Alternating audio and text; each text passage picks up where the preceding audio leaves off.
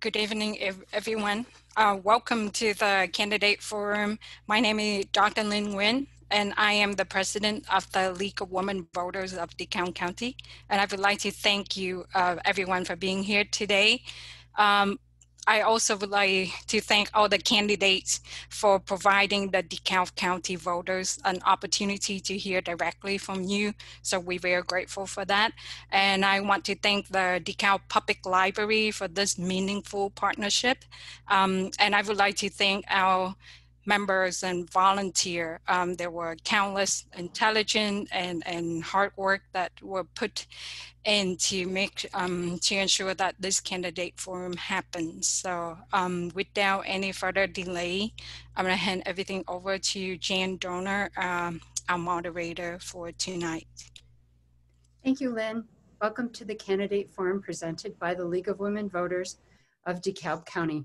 My name is Jan Dorner, and I am from the League of Women Voters of Elmhurst and also serve on the state board. I live in DuPage County and in the Illinois State Representative District 47. The League of Women Voters is a nonpartisan organization that neither supports nor opposes candidates or parties for any office. The League's purpose is to promote political responsibility through the informed and active participation of citizens in government. Providing this forum allows citizens to become better informed about the issues facing this community and to become better acquainted with the candidates running for office. We are happy to provide this service for the community. Questions have been collected from League and community members before this forum and were screened for duplication, clarity, and appropriateness for the office being discussed. Some questions have been provided to the candidates to help them prepare, while other questions will be new to them. The beginning of this forum is between the two candidates seeking to represent the Illinois 70th House District of the Illinois General Assembly and the two candidates seeking to represent the 90th House District of the Illinois General Assembly. After a brief break, we will present many of the candidates running to represent the different districts of the DeKalb County Board. All candidates have agreed to abide by the rules set forth prior to this forum. Each candidate will present a 1-minute introductory statement, then questions will be asked and each candidate will have up to 1 minute to respond in alternating order. Closing statements will be 1 minute as well. There will be timer signs on the screen and I will ask you to adhere to the time limits. When you see the stop sign, you may finish your sentence, but we ask you to conclude. So we will start with the 70th and the 90th House Representative candidates. So the 70th is, the two candidates are Jeff Kiker and Paul Stoddard, and the 90th candidates are Tom Demmer and Seth Wiggins. So let's start with Jeff Kiker's opening statement. 1 minute. Thank you, Jan, and thank you to the League for hosting this tonight. I greatly appreciate the opportunity to speak to everyone. My name is Jeff Kiker. I'm the current representative in the 70th District, representing a large part of DeKalb County, parts of Kane County, and Boone County. I was raised by a single mother who worked very hard, waiting tables to keep a roof over our head. Myself and my two sisters put our own way through NIU, and I'm a proud alum of that institution, as are my two sisters. I was fortunate enough to meet a woman of amazing quality, who's my wife of 23 years. We have 3 amazing children who both give us joy and challenges as we go through. I've only been state representative for 2 years, but in that time, I've passed a number of significant bipartisan pieces of legislation that have led directly to the helping of Facebook to locate in DeKalb County, Ferrara Candy to locate in DeKalb County, and Syngenta Seeds to locate in DeKalb County. I also worked with the governor and my Democrat peers to expand mammogram protections for women seeking diagnostic mammograms, as well as protections for sexual assault victims. Thank you. The next opening statement is Paul Stoddard, also a candidate for the 70th District. Thank you, and thank you to the League for sponsoring this. This is a great service. I'm a retired NIU professor. I taught geology there for 29 years. Before that, I got my degrees from Brown University, Texas A&M, finally my PhD from Northwestern. I spent a couple of years in the oil patch working in Denver and then down in Lafayette, Louisiana for Conoco. One of the things I learned being trained as and then acting as a professional geologist is an appreciation for data and drawing conclusions based on data. But even more important than that is the knowledge that I don't have all the answers. No one has all the answers. In science, we always are looking for input from our people who disagree with us to try to refine and improve our answers. And I want to bring that type of attitude down to Springfield, like I brought it to the DeKalb County Board, where I'm currently a member. So with that, I turn it over back to Jan. Thank you. The next opening statement is from Tom Demmer, who is a candidate for the 70th district.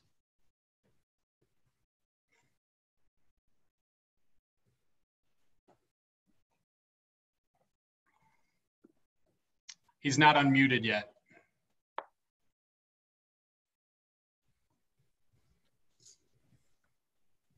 There we go. Well, good evening, everybody, and thank you to the League of Women Voters for hosting this forum again tonight. My name's Tom Demmer. I'm the representative for the 90th District in the House of Representatives. That includes parts of Lee, Ogle, DeKalb, and LaSalle counties. Myself, I was born and raised in Dixon, and I still live here in Dixon with my wife, our 4-year-old daughter, and we have another on the way. So Dixon's been my home throughout my life. In the House of Representatives, I've tried to lead by example in reaching across the aisle to tackle some of the biggest problems and biggest challenges our state has. I'm the chief budget negotiator for the House Republican Caucus, and I also lead our caucus's efforts in healthcare policy. Both are areas where, in order to make real meaningful progress, we have to have collaboration between both Republicans and Democrats. I've done more than just talk about bipartisanship. I've shown it in my 8 years in the House of Representatives, and if elected for another term, I'll continue to work with any party to make progress for the state of Illinois. Thank you. Thank you. Our next opening statement is from Seth Wiggins. He is also running for the 90th district. Thank you, Jan. Good evening, and thank you to the League for hosting this event. Also, thank you to Representative Demmer for being here so that we can inform voters as to the choices on the ballot before them. My name is Seth Wiggins. I'm the Democratic nominee asking for your vote to represent District 90 down in Springfield. And I'm running on a campaign of 3 main pillars. So accessibility, equality, and service. Now, to that end, the life experience, the education, the military service that I bring to back those goals is this. I'm a 12-year veteran of the United States Air Force. I started on active duty in military intelligence, and I continue my service now as a non-commissioned officer in the Air National Guard. From that, I have leadership skills that I'd like to bring down to Springfield that places my individuality to the side, doesn't take part in partisan politics, and instead embraces the common goal and builds upon that so we have bipartisan compromise and reform. Additionally, I'm an attorney, so I'm very familiar with the laws and the way that they impact people right here in the district and the way that we need to address laws and change laws down in Springfield if I'm given the opportunity. And most importantly, I'm a parent and a foster parent. So from that, I have great, I'm sorry, time? Yes, thank you. I appreciate that. I can't see Emily, I'm sorry, guys. Right. So I'm going to make sure that all of you get to be first a couple of times here. So we're going to start with Seth Wiggins for question 1. Okay. Seth Wiggins is candidate for the 90th district. Would you support or oppose legislation to have reapportionment handled by an appointed commission rather than the legislature? Why or why not? Okay, so reapportionment, for those viewing, is something that happens after every census. So it's happened since 1971 when the most recent version of the Constitution was ratified. So every 10 years, we get a chance to look at population, if it's left the district, if it's come into the district, and if that changes how many people represent the district and how we redistrict or draw the boundaries geographically of our district. What's happened every single time that the legislature's had the opportunity under Article 4 of the Constitution in our state to put forth a plan that's adopted is there's always a gridlock. So Democrats put up a plan, Republicans say no. Republicans put up a plan, Democrats say no. And then what happens is there's an independent commission consisting of 4 Republicans, 4 Democrats, same gridlock because it's the same parties with the same interests. So then we have to go to the Secretary of State and say, hey, let's pick from these 2 names and have a 9th member, and whichever party that person falls in is typically what plan's adopted. So for me as a taxpayer, what happens is we kick the can to an inevitable independent commission that if we could appoint in the first place by way of an amendment to Article 4 in the Constitution, we could avoid that wasted taxpayer dollars of that entire process. Okay, that's it. Thank you. Thank you. Mr. Demmer, also running for the 90th district, same question. Yeah, thanks for the question. I'm a big supporter of fair maps. I think maps should be drawn not by political parties or elected officials. Maps should be drawn by people who have the best interest of voters in mind. So voters get to pick their elected officials and politicians don't get to pick their voters. In fact, in the last couple of years, I've been a sponsor of legislation in the House to institute a fair mapping process like we have in so many other states.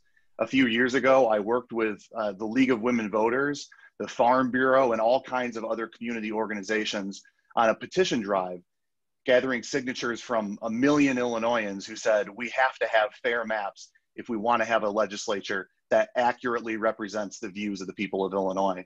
Unfortunately, after we collected those petitions, Mike Madigan and his attorneys challenged that in court, got that question taken off the ballot, and voters didn't get a chance to weigh in. So I'm firmly a supporter of fair maps. I've stood with the League of Women Voters and other organizations to try to make sure that Illinois voters' voices are heard in the redistricting process. Thank you. Same question for candidate Stoddard running for the 70th district. I'm also a big proponent of fair maps. It's one of the 6 proposals I have to try to improve the level of politics down in Springfield. Last time around, that would have been 2010, 2011, I actually submitted 2 computer-drawn maps to the county board for redistricting. Unfortunately, they both lost on essentially party line votes by the other party. But I fully favor this. I think there are various models out there. I'm in favor of anyone that works. My personal favorite would be one where a bipartisan commission gets together and sets the parameters. What do we want to see in these maps? They should not be drawn for political gain, clearly, but there might be other things that we want to see in there. They should agree on those, let the computer draw the map, draw 2 or 3 different maps using different algorithms, and then let that commission recommend one going forward. Thank you. Thank you. And candidate Kiker from the 70th district, the same question. Thank you. I stand with the League of Women Voters in supporting a Fair Maps Amendment. I think most politicians in the state of Illinois do support a Fair Maps Amendment. And what we've seen is not just once, but twice over the course of the last 15 years. We've seen Speaker Madigan and his attorney knock both attempts by voters of the Fair Maps Amendment off of the ballot. And there was even a strong push this past election cycle over the past General Assembly to do it once again. The example that I continue to look at, Jan, is the state of Iowa. If you haven't had the opportunity, I would encourage you to look at the Iowa state legislative districts. And what you will find is it is an amazing quilt-like picture where they first seek to keep cities, townships, and counties together within a single legislative district so that that district has a voice and it's not split. I co-sponsor currently 2 bills that are in Rules Committee, unfortunately right now, but I absolutely unequivocally support fair maps, and I think that would go a long way towards resolving Illinois' issues with the political sphere. Thank you. Thank you. The next question, we're going to start with Paul Stoddard, who is running in the 70th district. And that question is, name something specific that you are willing to cut from the state's budget. So this is always the battle. Obviously, Illinois has some severe financial issues to deal with. And the budget troubles of several years ago where we had a stalemate and things were funded more by judicial fiat than by legislative intent, really hindered and harmed many of our agencies, institutions, and services. Northern Illinois University, for example, now is getting less in income from the state than it did in 2015 in real dollars. Things to cut many of these agencies have been cut, but I would look at administrative bloat in the universities and in other agencies. I'd like to see a percentage, a certain amount of state revenue or state support for these places dedicated to administration, but anything other than that has to go to their essential service, such as academics. Thank you. Jeff Kiker, name something specific you're willing to cut from the state budget. The SIU Daily Egyptian newspaper. So let me give some perspective to that. I sit on higher education appropriations, and we had the opportunity during 2019 to sit down and have substantial budget talks. We spent on that committee a bipartisan 22 hours cutting and trimming the Illinois state higher education budget so that we could get our higher ed institutions like Northern Illinois University on efficient footing that gave them more flexibility in today's reality to respond to what they were seeing. So we trimmed and cut, and one of the things that we cut was the Daily Egyptian Southern Illinois newspaper. And it was fantastic, right? There were a number of other things, such as some business parks and ethanol parks that we wound up going through and trimming. However, in April of 2019, when the state realized a gain of $1.4 billion more than anticipated, we sat back down in that room, and within 15 minutes, my Democrat counterparts on that committee wiped out all the cuts that we made. So we are still today paying for the Daily Egyptian newspaper at SIU, the only student newspaper that is supported by the taxpayers of the state of Illinois, because it was a favor given long ago. Thank you. Seth Wiggins from District 90. What are you willing to cut from the state budget? Thank you, Jen.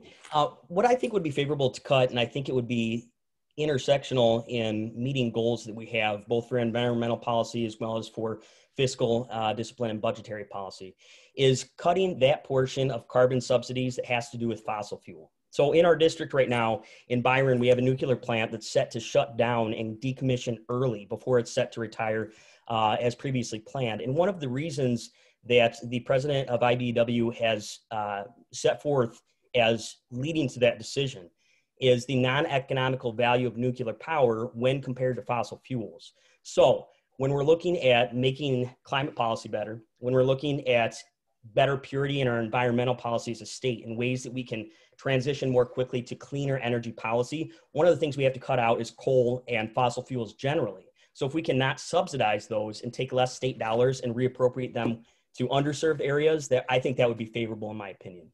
Thank you. Tom Demmer from District 90, same question. Yeah, thanks for the question. I've spent a lot of time with the state budget, and I think there are a number of programs across the board that need strict scrutiny. The governor's office has asked for a 6.5% reduction across all agencies and operating lines. I think that's a great place to start. But to give it a specific example, sometimes we have a program that sounds like a good idea, but it doesn't deliver the kind of results that we need it to. There's been a program in Illinois called Grow Your Own Teachers, and it's a program that's designed to try to get students to pursue a career in education in Illinois. The unfortunate part is we've spent millions and millions of dollars and had very, very little to show for it. A lot of times the tough budget decisions come down to not whether the concept is a good idea, but whether the execution is a good idea. And so we need to look at programs that have maybe a good concept behind them, but are not delivering the kind of value and bang for the buck that we expect, and take those dollars and put them someplace else. Thank you. Mr. Demmer, we're going to go with you to start question number 3. Name one potential source of new income for the state. Well, let's talk about a lot of new sources of potential income. Every job that we bring to the state of Illinois is a new source of income for the state of Illinois, through income tax, through property taxes of somebody who moves into the state of Illinois to work, to bring a family. Job creation is the best way we have to create new revenue for the state. And to that end, I've been working across the aisle to put in place programs like the Data Center Incentive Act that's bringing an $800 million Facebook data center to DeKalb County. Program like the manufacturer's purchase credit that helps manufacturers bring new investments into Illinois or buy additional equipment to help them expand to further lines. Every job that comes in is a source of new revenue for Illinois, but more importantly, every job that comes in is a new opportunity for somebody to live, work, and raise a family here in this great state. Thank you. Mr. Wiggins from the 90th District, same question, one potential source of new income for the state. Sure, Jan. I'm actually going to agree with my opponent, the incumbent Representative Demmer, on this. I think that jobs and job creation is one of the easiest ways to have more disposable income and to have that income invested into our economy, as well as to retain people in the state for financial opportunities. Now, I've put out 3 different jobs-based initiatives. They focus on, one, offering people in that pipeline between high school and trade, tech, or college a way to afford that through tuition subsidies for civil service in our underfunded state agencies. Another connects people reintegrating society after periods of incarceration or imprisonment with skills and connecting them to jobs to have them be contributing to society. And then also a way to bridge income for those people who run up to the expiration or maximum of unemployment benefits. So those jobs-based initiatives would help grow the district and add to the economy. Also, we need to have jobs with livable wages. Mr. Demmer has a 22% grade by the AFL-CIO, and it's because he constantly works against working families in our state. Thank you. Mr. Kiker from District 70, name one potential source of new income for the state. So the struggle is to point to just one thing, because I think it's a compounded thing. And we see, especially with the work that we did in 2019, again, not to echo Tom, but that data center incentive is going to be transformational for the DeKalb County area. It is potentially as transformational as the first railroad that came through our town. We are now, with that and the candy company that is relocating its manufacturing and its distribution here due to the manufacturer's purchase credit, we're going to have downward pressure on our property taxes in the city of DeKalb and the county of DeKalb for the first time in a very long time. That's not only going to be great paying jobs that are going to now be located in our backyard, but it's going to bring more friends and neighbors, people that are going to be able to shop at our downtown shops, eat at our local restaurants. Their kids are going to be coming into our excellent schools, and that continues to foster and grow. And what we've done by doing that is we've changed Illinois from a place that people leave to a place that Illinois has opportunity and an amazingly bright future that people can now see, wrap their arms around, and see the same vision that we do. Thank you. Thank you. Mr. Stoddard, same question. Well, obviously, job creation is the easiest and best way to do it. I don't know, as nice as it would be to think that we could solve all our problems by enticing more companies to come here, I don't know that that's going to be enough to solve our problems. We need to seriously think about the whole tax structure for the state of Illinois. We rely too much on property taxes. Everybody in this forum is going to agree on that. We use them to fund education. No other state does it to the same degree that we do, not even close. We need to really take a solid look at the whole way we raise revenue, which is taxes, let's be honest. One of the things I think we might consider a new source would be what they call a South Street tax, a very small percentage on financial transactions. We have a great many financial transactions in the state, buying and selling stocks. Thank you. Be a minor, anyway, thank you. Thank you. Next question, Jeff Kiker from District 7 is first to answer. Climate change is underway. What can the state do to be proactive rather than reactive to it? Well, I think today I had the perfect opportunity to highlight that. Representative Demmer and I had the distinct opportunity to go out and tour the Byron nuclear facility that just announced that they would potentially be closing if we didn't support. They provide an amazing amount of carbon neutral power to our area, to our state, that is unrivaled. The capacity and the issues that they're running into are because they're so good and produce it at such a low cost that their power onto the market isn't giving a return for the amount of structural improvements that need to happen out there. We need to grow and we need to support what nuclear energy does, because folks, when we think about green new energy and we think about solar panels and wind farms, those are amazing and wonderful opportunities on the horizon. But if we run into a polar vortex or a super hot summer like we have so frequently over the past with this climate change, we need that base load. We need that power, and the only way to get there in a carbon neutral way to save our environment is through utilizing nuclear in a better, fuller capacity. Thank you. Thank you. District 70, Mr. Stoddard, same question. Very important question. Climate change is one of the greatest threats we as a nation, we as a race, the human race face these days. I think we need to really look again, big picture, make sure we have a very diverse energy structure. We need to consider wind and solar farms as a key component of that. My time on the county board, we've approved the solar wind farm down in the southern part of the DeKalb County. And we are now in the process of approving a bunch of solar gardens. They're not quite as big as a solar farm would be. The state has done nice work in encouraging development of these projects.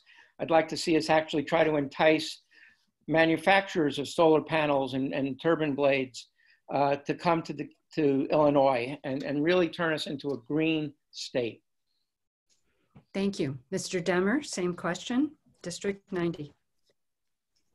You know, one of the best things about our area is that we have for a long time been a source of major energy generation. The nuclear plant that Jeff talked about, you know, we've been through that several times. It has hundreds of high-paying jobs, generates enough electricity for 2 million homes, and generates it with remarkable reliability. It's a huge cornerstone of the local economy and an incredibly important asset for us to protect. But add on to that some of the development we've seen in recent years with wind and solar. You know, before I was in the House of Representatives, I was on the Lee County Board, and we had to work through the permitting and siting process for several wind farms that came to our area before they really came to anywhere else in the state of Illinois. Today, we have similar opportunities that are presenting themselves with solar installations. I think we need to take the advantage of the geographic location we have, the natural resources that are around, and embrace a nuclear, wind, solar, carbon-free future to provide electricity and to help fight climate change. Thank you. Mr. Wiggins, can you finish up this question? District 90. Yes, Your Honor. Yes, sorry. Sorry. So I hold you in high regard. So a few things. One, climate policy is two-part in my opinion. It's not just necessarily discussions about energy. However, I will give my comment on that. It's also discussions on environmental policy generally, okay? So when we're talking about energy, again, I believe all candidates here have discussed the Byron nuclear plant, and I stand firm in supporting any negotiations, anything that needs to come away so that that community doesn't lose $62 million annually, because that's not just the nuke plant, that's not just jobs, that's also their education policy that's gutted because it doesn't have funding anymore. So that's a cornerstone of my policy. My campaign is supporting quality public education. So obviously I want to do anything that also encourages that as a byproduct. Now, we need to invest in research and development for wind and solar, but the output is not necessarily there. I've listened to constituents. We need to invest in the zero emission carbon footprint that nuclear offers. But we also need to make sure that we hold accountable air quality. And I've got the card there, so I'll end there. Thanks. So we're going to start with you again, Mr. Wiggins. Okay. District 90, do you support or oppose a graduated income tax for Illinois? Why or why not? Sure, I do support a graduated income tax, and it's multifactorial why. Right now with a flat income tax, everyone's taxed as of 2017 when it hiked up at 4.95%. The condition of our fiscal policy in the state, well, Mr. Demmer has echoed in almost every interview I've seen, and I agree with him to this point, our lawmakers have not exercised fiscal restraint and fiscal responsibility. That being said, it doesn't change the circumstances in which we are, where we either have to cut or we have to increase revenue. Now, when we look at what programs would be cut, I've got a district that has 10.8% on food stamps and food assistance. I've got a district that has a larger portion than that 10.8% on welfare programs as a reliance to bring themselves up and plan for their wealth in the future. We have subsidized daycare, subsidized lunches, subsidized utilities. Cutting is not necessarily going to be popular with anyone nor favorable to the state. So raising revenue, if we go flatly across the board, that's on the middle class and the lower class as well. If it's graduated, we at least have the flexibility to do it on the people who have disposable income and leave the others who can't pay without a tax hike on them. Thank you. Mr. Demmer, same question. I oppose the graduated income tax increase. Look, the voters across Illinois are going to weigh in on this and the ballot in November. And they're looking at it from a couple of things. First, over the last decade, Illinois has increased the income tax twice. The first time it was said to be temporary. It was going to be a little extra tax money and it'll take care of the problems that we have. The second time it was, we didn't do what we should have done and right-size government for the first tax increase, and it had to come back in place. Now here we are only a few years later, and again, legislators are asking for $3.5 billion tax increase. The reality is, if we're ever going to turn the corner on the financial challenges the state has had, we must pay as much attention to the expense side as we do to the revenue side.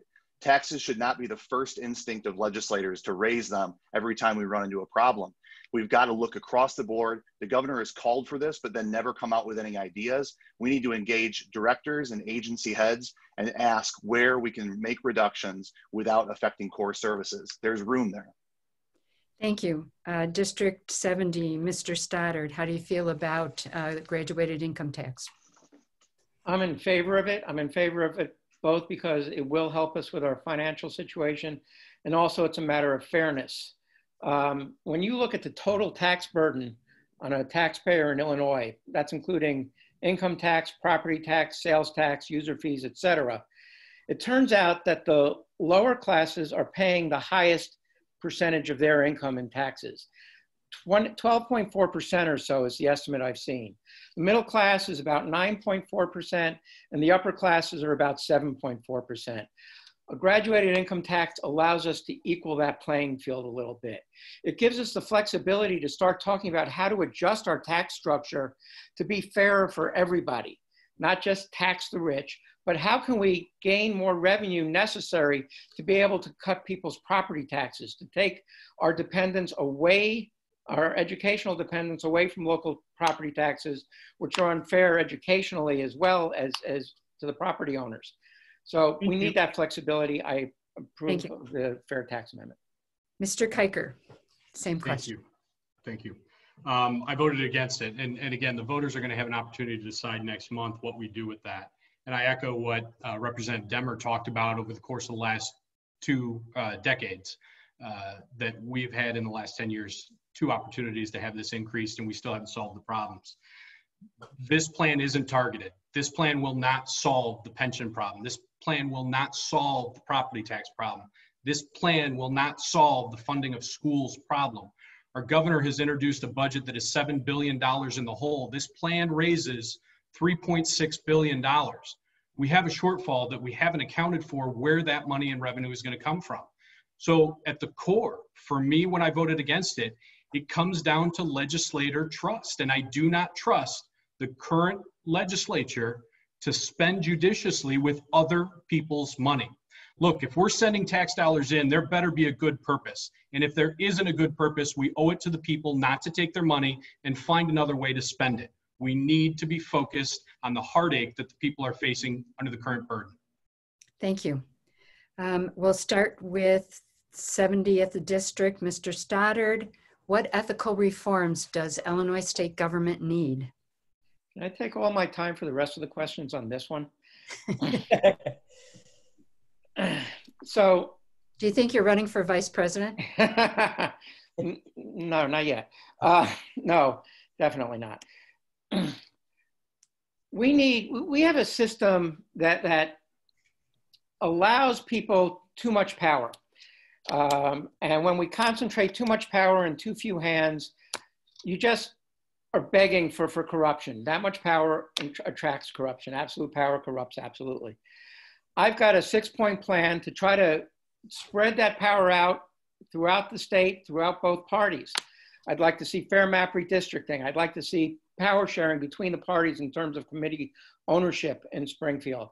I'd like to see term limits on the leadership positions. I'd like to see less reliance on out-of-state or out-of-district funding of campaigns, to wit, have the state match small political donations and only allow contributions from within the district. And finally, I'd like to see a one-hat rule where a person can either be speaker or head of his party or her party, but not both. Thank you. Thank you. Mr. Kiker, what ethical reforms does Illinois state government need? Jan, thank you. I think primarily in that the Illinois House and Senate has a legislative inspector general. And right now, that investigator can only investigate a certain amount of things, and it must be approved by the legislators that sit on the panel. The first thing I think that is most important that we need to do is to allow that legislative inspector general to go wherever the leads take them, to go and find where the misdeeds are going. I don't know if we're up to 4 or 5 legislators that have been removed in my short tenure from the Illinois General Assembly because of misdeeds that are out there. And allowing the legislative inspector general to have that freedom would go a long way. We also need to separate lobbying. We have lobbyists that are in the General Assembly that go and lobby in Cook County or the city of Chicago. We can't have that. We need to make sure that while we're down there, we are doing good, honest work on behalf of the people. And that goes through having us have somebody look over our shoulder at each and every opportunity. Thank you. 90th District, Mr. Wiggins, same question. Yes, so I think the 3 greatest areas for improvement are this.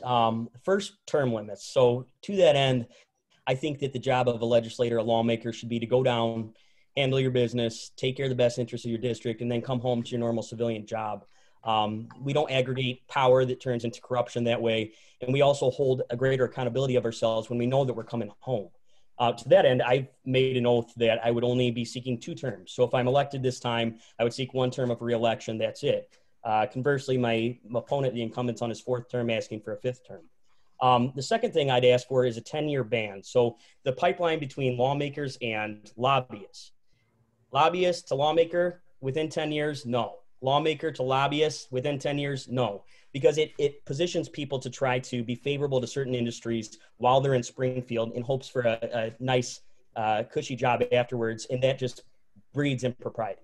The third thing is to have transparency in donations. So any elected official or candidate should have on their accessible website their donations. Thank you, Mr. Demmer. The 90th District, what ethical reforms does Illinois state government need? Yeah, I'll give you 2 examples. We've got a litany of changes we need to make to improve Illinois' ethics laws. One is a bill that I sponsored and introduced that would make it illegal for a sitting member of the General Assembly to serve as a lobbyist at the same time. Frankly, most folks are shocked that's even allowed today. It is. It got a couple folks into trouble. We had people who have been indicted and removed. The second item, I think, is holding people accountable regardless of the position that they're in. I'm right now the ranking Republican member on a special investigative committee looking into the misdeeds of House Speaker Mike Madigan, the most powerful person in the House of Representatives, probably the most powerful politician in the state. He was mentioned 72 times in a deferred prosecution agreement where ComEd admitted to a decade-long scheme to bribe Mike Madigan. We need to show that rules apply to everyone, that we're going to hold people accountable regardless of their political positions. And we need to make sure that investigations can be conducted in a fair, above board, and transparent way to show the people of Illinois we're serious about re-earning their trust. Thank you. Mr. Demmer, I want you to be the first on the next question. What legislative committees would you like to serve on and why? Well, the committees that I serve on right now are really the areas that I'd like to continue to focus on, and that's largely as relates to the state budget and healthcare policy. So in the state budget, we have 5 appropriations committees. I'm the Republican lead on the Human Service Appropriation Committee, but then also conduct our broad budget negotiations with House Democrats, Senate Democrats, and Senate Republicans and the governor's office all together. I'd like to continue to work on that. Additionally, I'm on several committees related to Medicaid. That's a program that covers 1 in 4 individuals in the state of Illinois. We have a great bipartisan Medicaid work group from both chambers, both parties. We meet all through the year and try to come up with common sense ways that we can improve the state's healthcare system. In fact, it's so successful, so productive that even in a year where we don't have a lot of agreement, the Medicaid omnibus bill that made a lot of positive changes passed unanimously this year. And I think that's a kind of example we should give as how you can work on complex and important state policies. Thank you. District 90, Mr. Wiggins, what committees would you like to serve on? Thanks, Jan. As a veteran, I would be honored to serve on the Veterans Affairs Committee. I believe that there's a lot of work and taking care of our veterans and taking care of those people who have left service, or like me, am a veteran of Afghanistan, veteran of active duty military intelligence, but now I am serving in a guard capacity and kind of fall through the cracks as far as services that are supposed to be connected to folks like me, but that aren't advertised or don't have that mission fulfilled because the VA is underfunded. When we talk about budget, Mr. Demmer mentioned some that he's on the Appropriations Committee and Budget Committee. I would like that as well, because my leadership, my toolkit that I have, so to speak, as far as negotiations, both as an attorney and as a service member with integrity and very mission-centric, I'm used to putting myself to the side, looking at the shared common goal, and even with people with whom I disagree, we find common ground and we build upon that. I'd like to do that in budget negotiations because we need to have a balanced budget. Thank you. District 70, Mr. Kiker, what legislative committees would you like to serve on and why? Thank you, Jan. If I could, and so they recreate the committees every 2 years during a General Assembly. So provided they're the same, I would like my same portfolio of committees. I serve on the Agriculture Committee and Agriculture and Conservation. And so we look at a number of issues that relate to what folks in our district actually are most impacted by on a regular basis. And I was proud to earn the endorsement of the Farm Bureau Activator Group. I also serve on Veterans Affairs. I'm the proud grandson of 2 Korean War veterans and the proud stepbrother of a colonel in the Illinois National Guard, 122nd Field Artillery Battalion. Higher education and higher education appropriation are 2 different committees that I have a huge passion for in preserving what NIU has done for my family, for myself and my 2 sisters, and making sure that that institution can still be there for future generations to be a generational change maker for families like mine. State government, I loved because I was able to impact some of the policies that we have in the state of Illinois and make them more common sense. Thank you. Thank you. And Mr. Stoddard, with the 70th District. Right, thank you. Well, clearly higher ed, as a career professor at Northern, I understand the value of education, how important education is in advancing the state. We need a well-educated workforce. Education is the key for so many of our children to succeed and go on and do great things. So higher ed appropriations, both of those. This district is heavily ag, so the Agriculture and Conservation Committee is a very important one, I think, for me to be on. And then budget, and I've been chair of the DeKalb County Board's Budget Finance Committee, and actually saw the first 2 or 3 balanced budgets we had, truly balanced budgets we had in years. And I helped guide us through the mess of the 2008 recession. And finally, pension reform, pension situation is one of the real thorns in our financial side. I'd like to take a hand at helping solve that. Thank you. Mr. Kiker, would you be the first one on this question? Would you support or oppose legislation to make judges appointed by a commission rather than elected? Why? Listen, I think that's a fair thing. I would want to see what the legislation looked like, of course, and what the function is. The challenge that I would want to make sure is in place is that with some of these judicial appointments, the folks appointing may be too close to the appointment, if you will. So I think that's something that perhaps has met its time and we need to look at. And we see what's happening in some of these Supreme Court races that are happening in the state of Illinois right now. And I think a lawyer and attorney should stand on the merits of what they've accomplished and what they've done. And I think perhaps an alternative method would be something I'd be highly interested in looking at. Mr. Stoddard, same question. I have to agree with Mr. Kiker on this. I think, you know, anytime we have people who are in charge of our government, our judicial system, whatever it is, if they're elected, they are more responsive to the community they serve.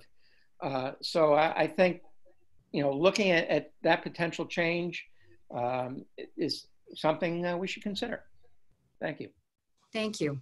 The 90th District, Mr. Demmer.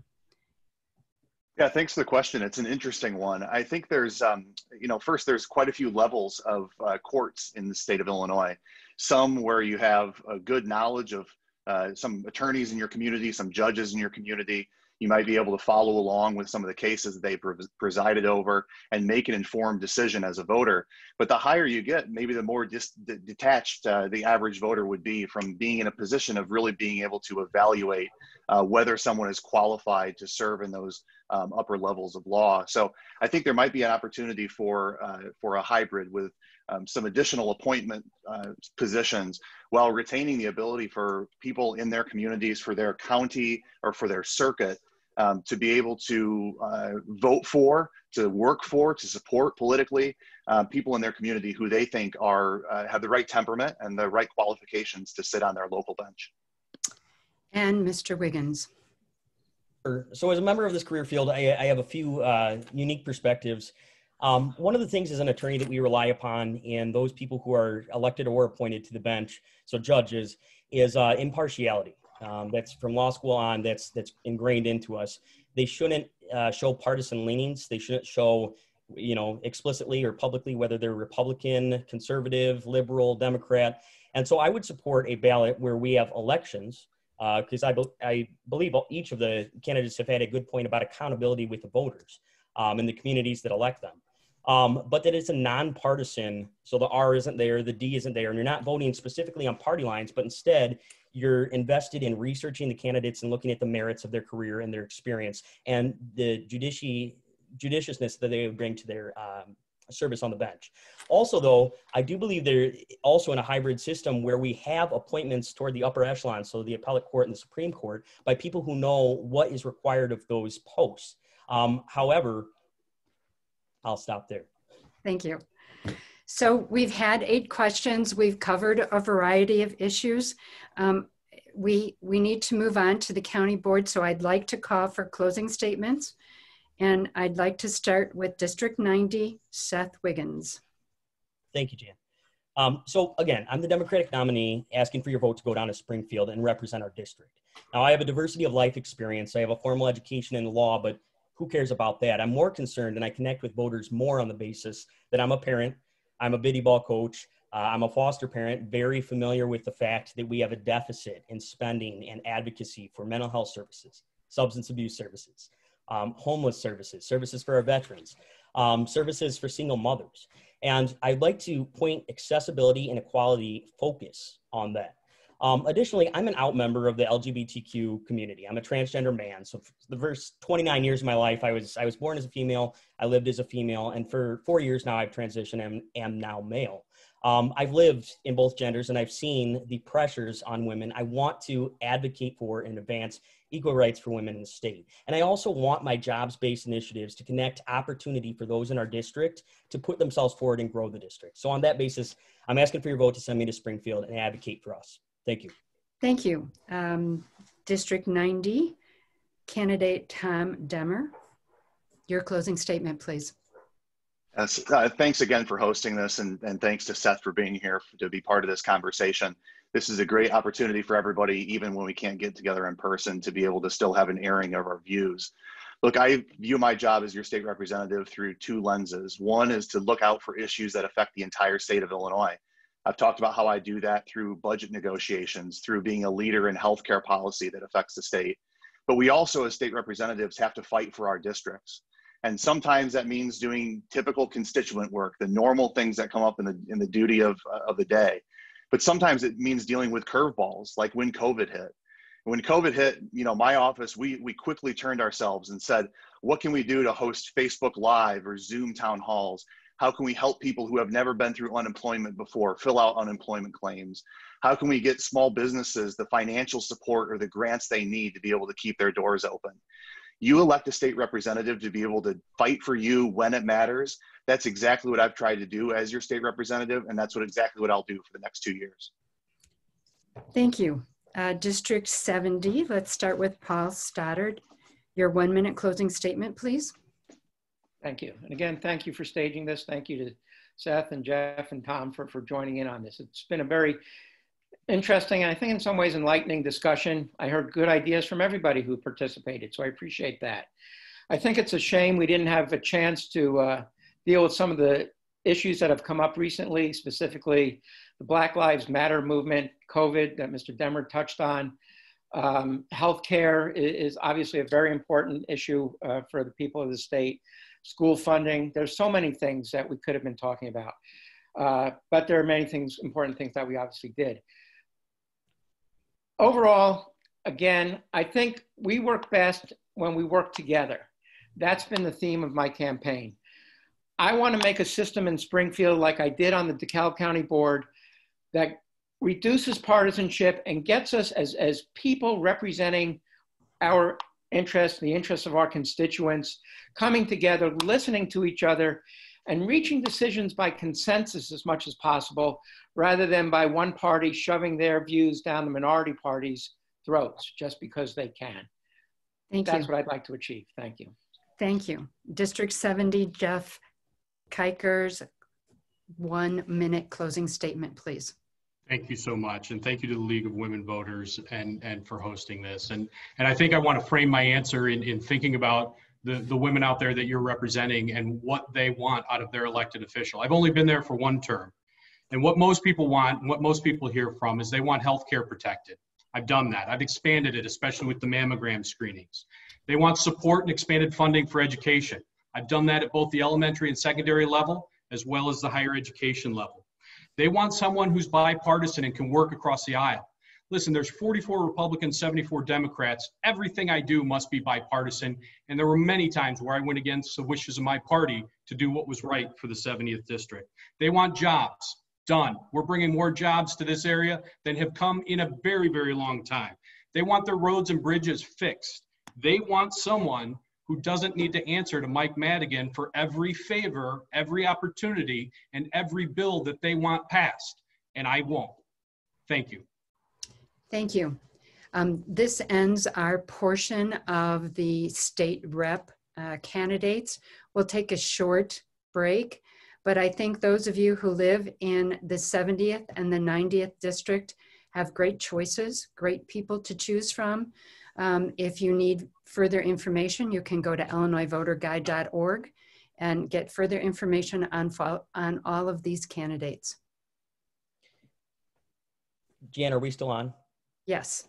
I apologize. I forgot to do something. I'm sorry, guys. Tom, I'm not saying anything substantive or taking more time. My kids are watching. Thank you, guys. I love you. I needed to say that. Thanks. Right, Jan, if you want, I can show the video now. Yes, please do. I'm going to share my screen here with everybody. And we will get that video. I can move this out of my way.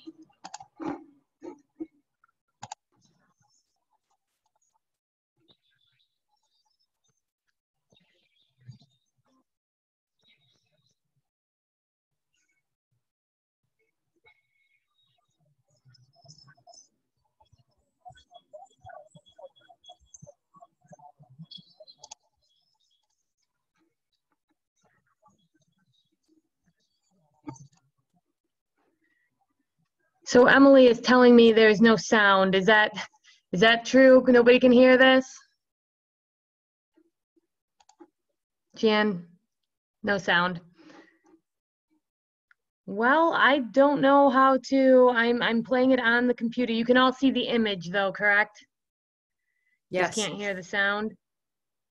Maybe if you unmute everyone. Let me stop sharing my screen here for a second. So I don't think unmuting everybody is the answer, because I believe then that they should be able to hear me since I'm unmuted. Okay. I'm not sure why.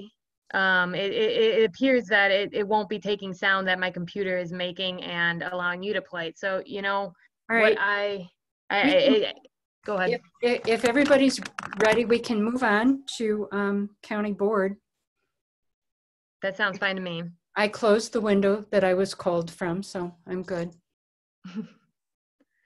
All right, yeah, let's just move on. Yeah, I'm sorry about that. We had a nice, Jan found a wonderful 4-minute video for us to watch as a kind of decompressor, but I'm not sure why the sound won't, it's working for me, but apparently it's not translating to the Zoom meeting. Sorry about that, everybody.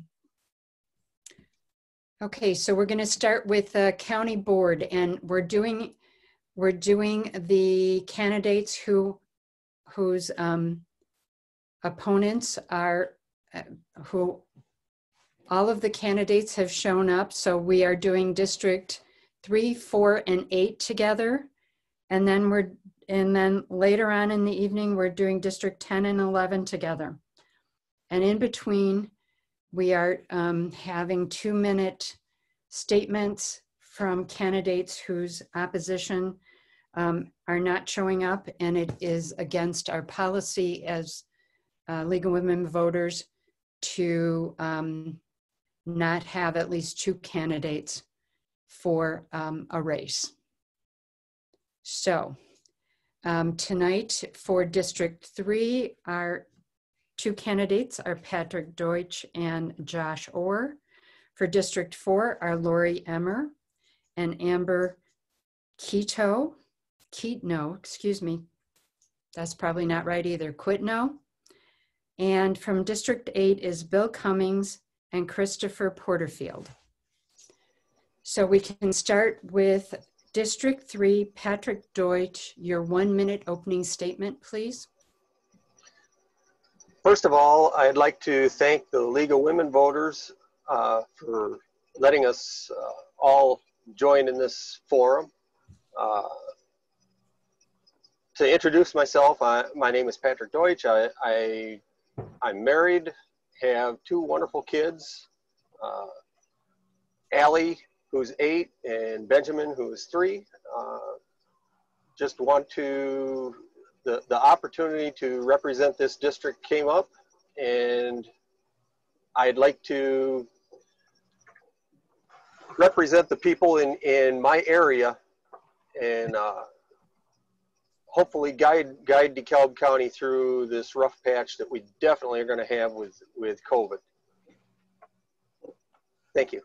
Thank you. Josh Orr from District 3. Yes, first off, thank you to the League of Women Voters for hosting last week and tonight's candidate forums.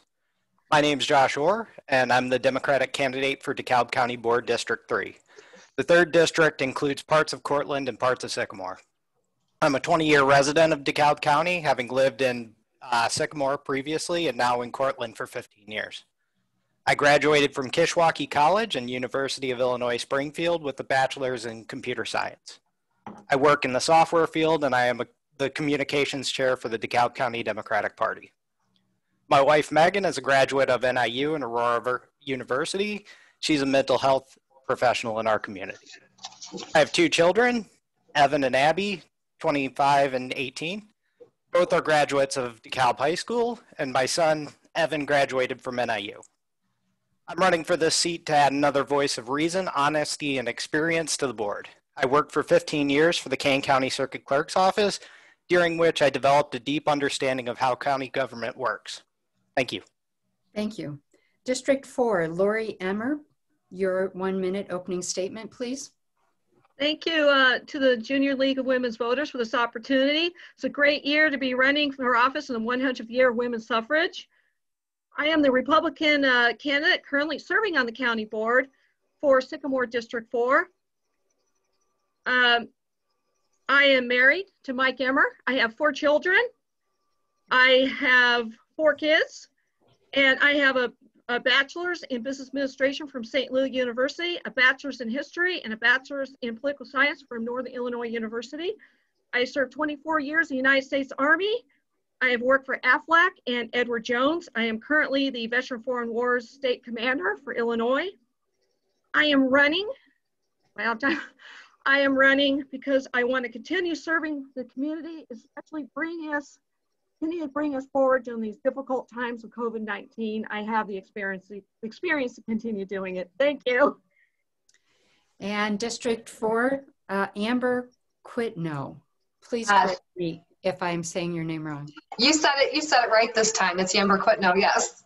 So as I just said, my name is Amber Quitno. I'm running on the Democratic ticket. DeKalb County Board District 4 in Sycamore. I'm a lifelong resident of DeKalb County and take great pride in being Sycamore strong. This community helped to build me into a strong leader. who fights for what's right. I have a master's degree in regulatory affairs, and I'm a local business owner of a staffing and consulting firm for the life science industries, which I founded from the ground up. I'm also the proud mother of 5 children who are my heart and soul, 3 daughters who are young adults now, and 9-year-old identical twin boys. Anyone who knows me knows that I am a very protective mother, very protective of my friends, my family, and my community. I have a deep sense of loyalty to this community, and I want to give back. I'm detail-oriented, science and data-driven, and I will never sit back when I need to stand up and fight for what's right. Thank you. District 8, Bill Cummings. Your Hi. opening statement. Okay. Hi, I'm Bill Cummings. I want to remind everybody I'm William on the ballot, but I go by Bill. And thanks to the League of Women Voters for, again, hosting this event. This is really a good opportunity for all of us, I think, to not only get to know each other, but to express our views on some things. I've been a 36-year resident of DeKalb. I came to DeKalb in 1984 to teach at NIU. And I stayed at NIU for 30 years. I've taught accounting. I've been an accounting professor. Have 3 degrees in accounting, my PhD from University of Missouri, and I'm also a CPA in Illinois. Not a practicing one, but an academic one. And I've lived in District 8 for 30 years as well. I'm president of DeKalb Public Library Board, and I'm also on the Kishwaukee Symphony Board, vice president of that. So I'll stop there. And thank you. District 8, Christopher Porterfield, your opening statement, please. Thank you. And thank you to the League for doing this. My name is Chris Porterfield. I live in DeKalb, and I'm running for re-election to be your District 8 representative on the county board. I currently chair the Health and Human Services Committee, and I'm on the Forest Preserve Committee and the operating board for the DeKalb County Nursing and Rehabilitation Center. I came to DeKalb as a transfer student in '71, and with the exception of a few years, I've been here ever since. I retired from NIU a few years ago. My wife, Susan Azar Porterfield, is a poet and a retired English professor from Rockford University. I've been involved with Stagecoach Community Theater since 1980. My other primary interests are family and friends, travel, and canoeing in the Boundary Waters. I highly value the experience I've had the last few years in county government. I look forward to continuing my work with my colleagues on the board. I really appreciate your vote between now and December 3rd. Thank you, take care, please vote. Thank you. We're going to start with the first question with Josh Orr from District 3. What do you see as the major challenges currently facing the county board, and how would you work to resolve them?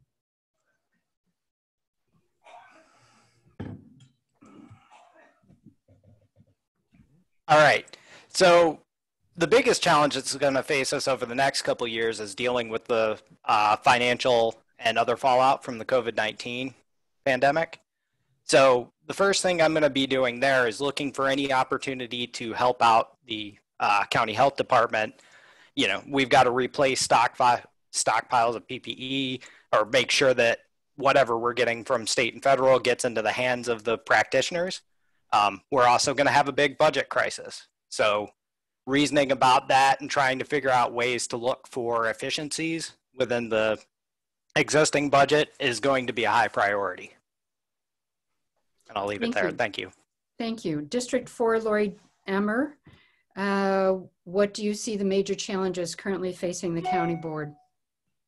Certainly the pandemic right now and the uncertainty. How long is this going to go on? It's affecting our daily lives with our constituents. So many are unemployed. It has a big economic impact with our businesses. It's going to affect our budget. We don't know for how long, and the revenue's coming in. So we're going to have to take a very conservative look at our budget, bringing in revenues into our county. We need to look at economic growth with new companies coming in, How are we going to bring in jobs to get people working? We were fortunate with Ferrara, Facebook, and Syngenta, but we need to do more. And we're going to have to keep a close eye on this budget. Thank you.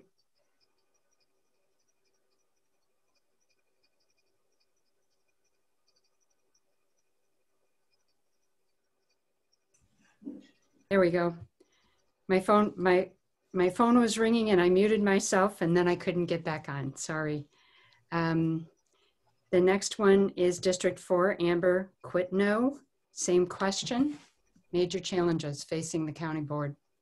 I would have to agree with Lori on this one. COVID-19 is definitely a major challenge right now to the board because of all of the implications of COVID-19. So many people out of work, and the budget has definitely taken a hit. So thankfully there is a cushion, and we will definitely have to keep on top of the budget to make sure we maintain a true and balanced budget and help the constituents as much as possible with loss of jobs and the emotional and psychological issues that they're dealing with because of COVID. Mostly, I would say, budgetary issues right now because of loss of revenue. And we'll have to go into the budget and see where we could make cuts if necessary, depending on how this evolves from now and if we get a vaccine relatively soon to really get a handle on this. Thank you. District 8, William Bill Cummins. Yes, thank you. Same question, I assume? Yes, sir. Well, as others have mentioned, the pressure on the budget is going to be significant. It has been already. Now, fortunately and unfortunately, in a sense, we rely on property tax a lot for our revenue. Now, property tax, the fortunate part is property tax tends to be fairly stable and doesn't go down when the economy goes down immediately. On the other hand, it's hard to raise property tax, and we certainly don't want to do that because we have high property taxes already. And yet there might be some people who would look to property taxes as a way to help fill the gap in the budget. I don't support that. I think that's not a good idea because of the highness of our property taxes already. So we do need to look at other ways to raise revenue. And fortunately, the new businesses that other people have mentioned will help with that. I think I'm probably out of time. Christopher Porterfield, District 8, same question, major challenges currently facing the DeKalb County Board. Thank you. I think we all pretty much agree on this. In a existential or a spirit sense, COVID and Black Lives Matter are terribly important. Partially as a result of COVID and other forces, we do have the budget concerns. And I certainly agree there that's an item of prime concern. It occurs to me also that we have changes. It's an election. People on the board are going to change. A real challenge to us right now is what kind of board are we going to be? We have been a very good nonpartisan, everybody works together kind of a board. We got some big personnel changes going on that we already know about within the board. So we need to think about that. What kind of board are we going to be? Thanks. And to finish up this question, District 3, Patrick Deutsch. Major challenges facing the DeKalb County Board. Without a doubt, COVID and the budget. That's you just can't overlook that. It's going to be tough balancing things when you don't have the income, and some other incomes have changed or will be changing.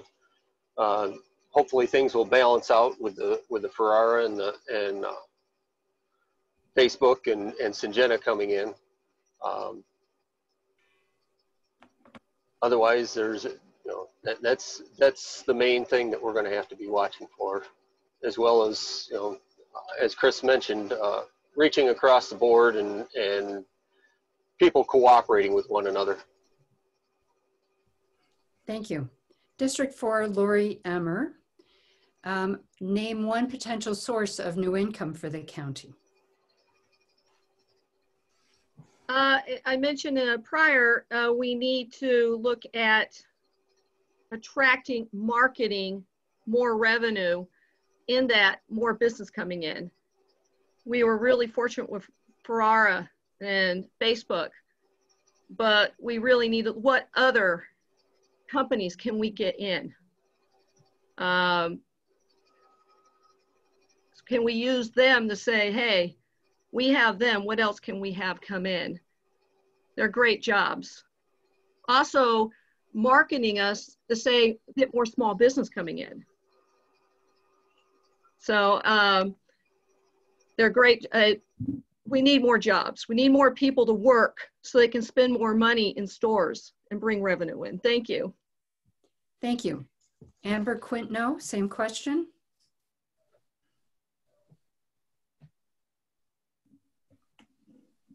Did it work? Okay. So this is actually part of my platform, and I plan to actively recruit and source more diverse business models to bring into the area through marketing, but I have been seeking out local resources that may be able to do it, that are going to school, that would be willing to help out at a lower cost to the city, maybe some interns. And I also happen to be a recruiting expert, so I am very good at that. And so I do have a plan put together to actively source and recruit to entice these businesses to come in and ramp up the revenue so that we don't have to be so dependent on property taxes. Thank you. District 8, William Bill Cummings, one potential source of new income for the county. Well, I think the popular one tonight, obviously, is getting people to work, and more jobs and more taxes coming from those folks. No question, that's probably the best way. As I said before, we cannot raise property taxes; they're already at the highest we can possibly have them. So we do need to get more businesses. Now, we haven't really felt the effect yet of Ferrara and Facebook. Those facilities are still being built and will be completed in the next couple of years, and so we will start to see some of that revenue coming online, which is certainly going to help. But we have to remember that there's going to be a lot of demands over the next year or two, particularly on that new revenue. The county will be involved, I'm sure, with the administration of the COVID vaccine once that becomes available, probably next year. And our county health department needs to be well funded so they can carry out their mission. Thank you. District 8, Christopher Porterfield, your answer to this same question. The answer has to be economic development. I like Amber's point about small business too. We are thrilled about Facebook. We're thrilled about Ferrara. That has a big impact. But we need to be sure we're welcoming small businesses too. And I think that does have an impact. I don't see much else in what we can do to get more money besides those two features. I do think we need to think about what our budget is, how much we have, and what we want to spend it on. I think Bill's quite correct that we need to spend some more money on public health and COVID, but where's that money going to come from? That's our problem. And we need more public involvement in talking about the budget and making those priority statements. Thank you. Thank you. District 3, Patrick Deutsch. Sources of income. Yes, obviously the new businesses, whatever we can do to bring new small business, as well as any new large businesses that would be coming in as well. just need a total line on taxes. I'd hate to raise property taxes at all. We're already paying enough. I think everyone can agree on that. Thank you. Thank you. Josh Orr, District 3. New sources of income for the county? Yes, I'll agree with a lot of what everybody else is saying around continuing to use our enterprise zone to attract new businesses. I would like to see them be diverse business. You know, Facebook's great. The candy company as well as the ag companies. In the more agricultural areas of our county, I would like to see even more ag tech and ag related businesses come in. But to Amber and Chris's point, small business is also extremely important in this. And I would like to make sure that our area remains attractive for people to come, open a shingle, start their own restaurant or small business, and really revitalize our downtown areas in the process. Thank you. Thank you. District 4, Amber Quitno. Name something specific that you are willing to cut. Oh, that one's a loaded question. Oh,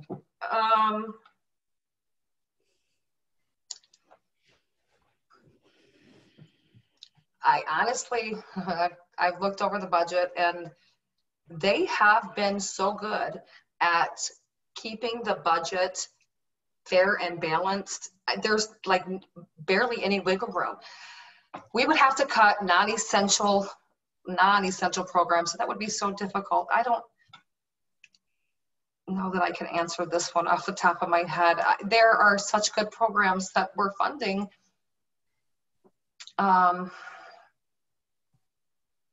You know, I would have to give that more than 1 minute thought to. I mean, that's a question that really has to take a lot of things into consideration before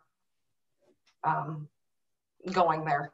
And I would try everything possible before cutting. Thank you. Yep. District 8, William Bill Cummings. Same nasty question. That is a tough one because I agree with Amber. I think if you look through the budget, there doesn't appear to be a lot of waste or unnecessary spending. That's been cut over the recent years.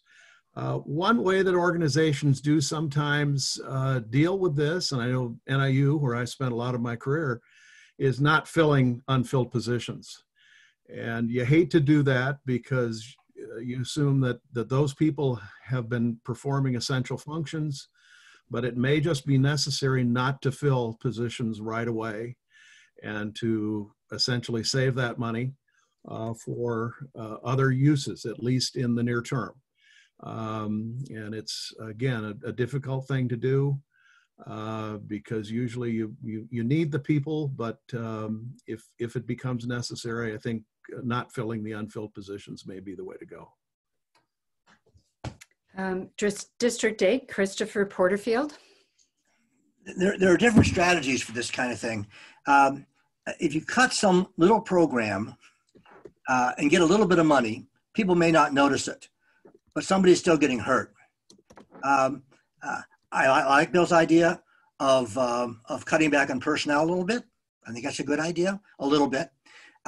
I think you should cut where people are going to see it, and people are not going to like it because there's no room to cut. So you want an answer, I'd say you cut highway and you cut the sheriff's department. And I just made a bunch of enemies, but if you're going to make cuts, make them visible. District 3, Patrick Deutsch. Where are you going to cut? That's a tough one. As a dairy and grain farmer, we cut back and do our own repairs as much as possible. I don't know what the replacement costs are specific in the highway and in the sheriff's department, but those personnel definitely need to be able to get their jobs done as well. I guess I would agree with Bill and not fill positions that where people are retiring immediately. Thank you. Oh, go ahead. That would be my best bet. Okay. District 3, Josh Orr. Taking a look at the budget, yeah, there's not a lot of fat in there. One of the places where I would focus attention just out of expertise is on IT expenditures. That is a big-ish item on the budget. And I think, you know, oftentimes IT and information handling can be done while cutting costs just as well, just because of the economies of scale that are currently going on. So that's something that I would take a look at and take that kind of approach and expand it out to the other county departments. You know, saying we're just going to slam cut this department or, you know, across the board or anything else is just not a good approach in my opinion.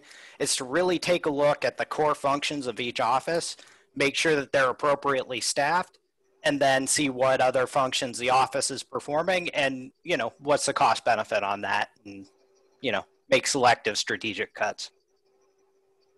Thank you. District 4, Lori Emmer. You get to finish out this fun question. Thank you. This is really tough. We currently have a hiring freeze. And I listened into the finance committee last night. This is tough because COVID has really taken a hit on our incoming revenues. We really don't have wiggle room in this budget right now. I'm on the highway committee too, by the way. And we need to keep these roads safe, and wouldn't cut there. There's really nowhere to cut. I've been on this board when we made a lot of huge cuts in the past. I've looked over this budget. I just don't see it right now, especially when we don't know what's ahead of us still. So I would want to err on caution with this budget at this point and wait and see. We could be looking at nasty cuts ahead, but right now I would not want to make cuts at this point. Thank you. Thanks. District 8, William Bill Cummins. Name something specific that the county could do better and how to do it. Well, you know, I've thought about this one a bit. I think the county does a lot of things quite well. I mean, I've lived in this county for 36 years, and you know, I've always been amazed at how well. There are some gravel roads I'd like to see paved, but I'm not sure this is the time to get into that. Actually, letting the people know in the county what it is we really do. I think there's probably a lot of ignorance in a sense.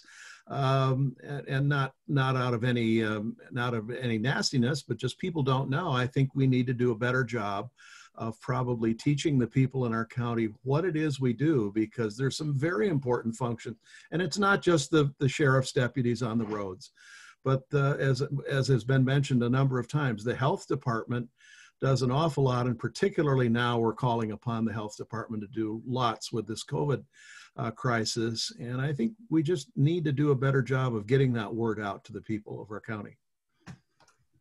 Thank you. District 8, Christopher Porterfield.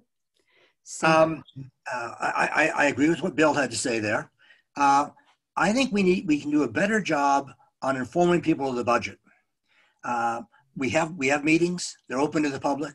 I think we need to reach out more with people and talk about the past budget, and we need to work on setting priorities.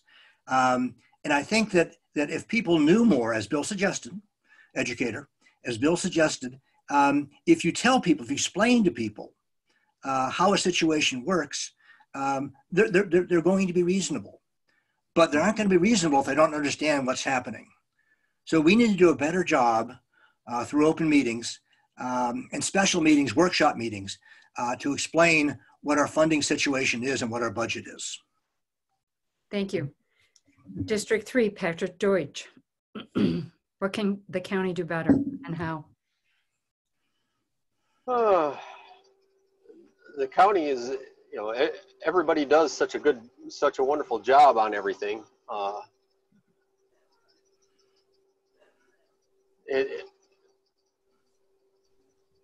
I guess I don't have a whole lot of complaints. The previous boards have been doing a wonderful job, and I want to say, you know, keep improving the roads. We've got a lot of roads that have really been improved a lot lately, but there's still a few gravel roads out there. But you know, budgetary constraints are going to dictate that. Thank you. District 3, Josh Orr, same question. So I'll echo a couple points. Citizen outreach and getting people involved and understanding the process, I think will lead to just better outcomes in general and people being more reasonable, as Chris mentioned. There are a lot of aspirational changes that I would like to make, you know, infrastructure projects and whatnot. COVID's going to complicate a lot of those, like what I would suggest for those initiatives. But once, you know, we can get the budget stabilized, we've really got to work on things like rural broadband, because right now there are students at a great disadvantage because they don't have access to the online education that the same level of access as other people, as well as traditional infrastructure such as roads and bridges. Thank you. Thank you. District 4, Lori Emmer. Thank you. I certainly agree on doing a better job informing everybody in the budget, but I also want to talk about the DeKalb County Business Incubator Program. We have done a great job in the past informing the public, but I really think we need to do a bigger push on that. It's been around since 2016. Right now, there's only one client in there. And this incubator, I think, is really great for helping people for getting small business started in our county. And right now, I think it's underutilized. And when we're talking about getting small businesses, small business promotion in our county, we really need to do a better job promoting that. And this is something our county does. And we can do, and this, during this time of COVID, I think this is the right time to do a bigger push. Thank you. Thank you. Amber Quitno, same question.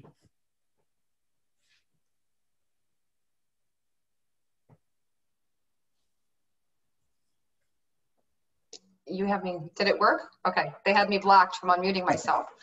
I think hands down what the county can do, county board can do better is actively seeking out the constituents' feedback, actively communicating with them, doing the research first and presenting it to the community in a way that's easy for them to access, really putting out polls and questionnaires and just being that leader to really bring the information to them, because they're working, they're taking care of families, and being on the board, we need to actually, you know, make a concerted effort to get that information to them so that they aren't finding out decisions we're making on the board after the fact. I want to actively engage with all of them and make the community a much bigger part of the decisions that are made.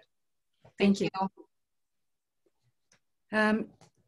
The fifth question, we'll start out with Christopher Porterfield from District 8. Climate change is underway. What can the county do to be proactive rather than reactive to it? That's a wonderful question. Difficult, but wonderful. There has been a recent initiative by the county board working with a solar group to set up a facility on the grounds of the outreach building and the Nursing Rehabilitation Center area off of Annie Glidden. And that's a good move. And we talked on the county board about trying to increase the size of that, trying to do more with solar ourselves to help out and to be also a model, an example. And I think that's an important thing. I'm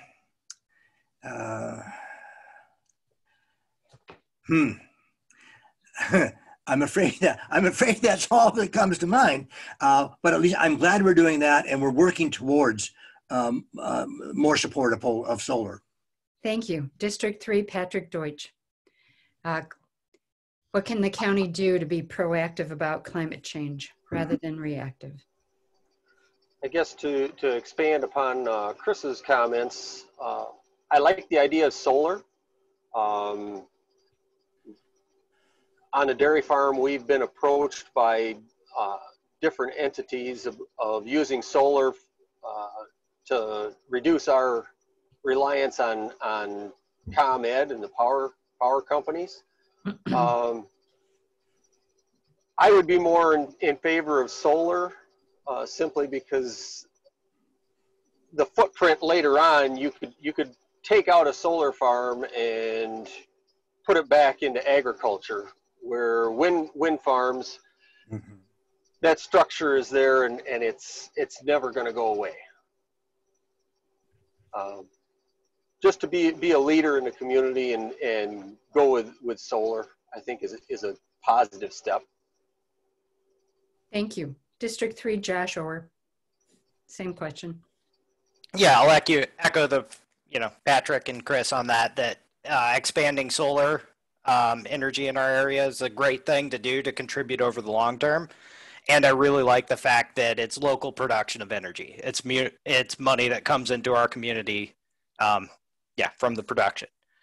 Now, another thing that I would want to explore more is this is going to impact agriculture. We saw the extremely wet early season last year cause a negative impact. I want to reach out and listen to the agricultural community and see if there's any way that the county can support them in kind of mitigating some of those negative effects. Thank you. District 4, Lori Emmer, same question. Thank you. I have been in favor of solar farms, solar gardens. I was proud to vote yes for the recent solar garden at our county outreach building. So, and I'm in favor of continuing to explore that. Thank you. Thank you. District 4, Amber Quitno, same question.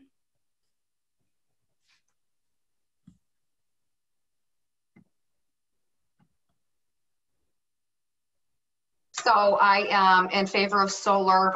I would work with the farmers to support them in their endeavors for solar and sustainable energy, help work around the ordinance issues, and help the ag industry in general to adapt to the changes that come along with climate change and what comes down from the state and federal level. We have to help our ag community really make those changes, whether it be from grant that we help them apply for grants from the state, do everything we can to really support them.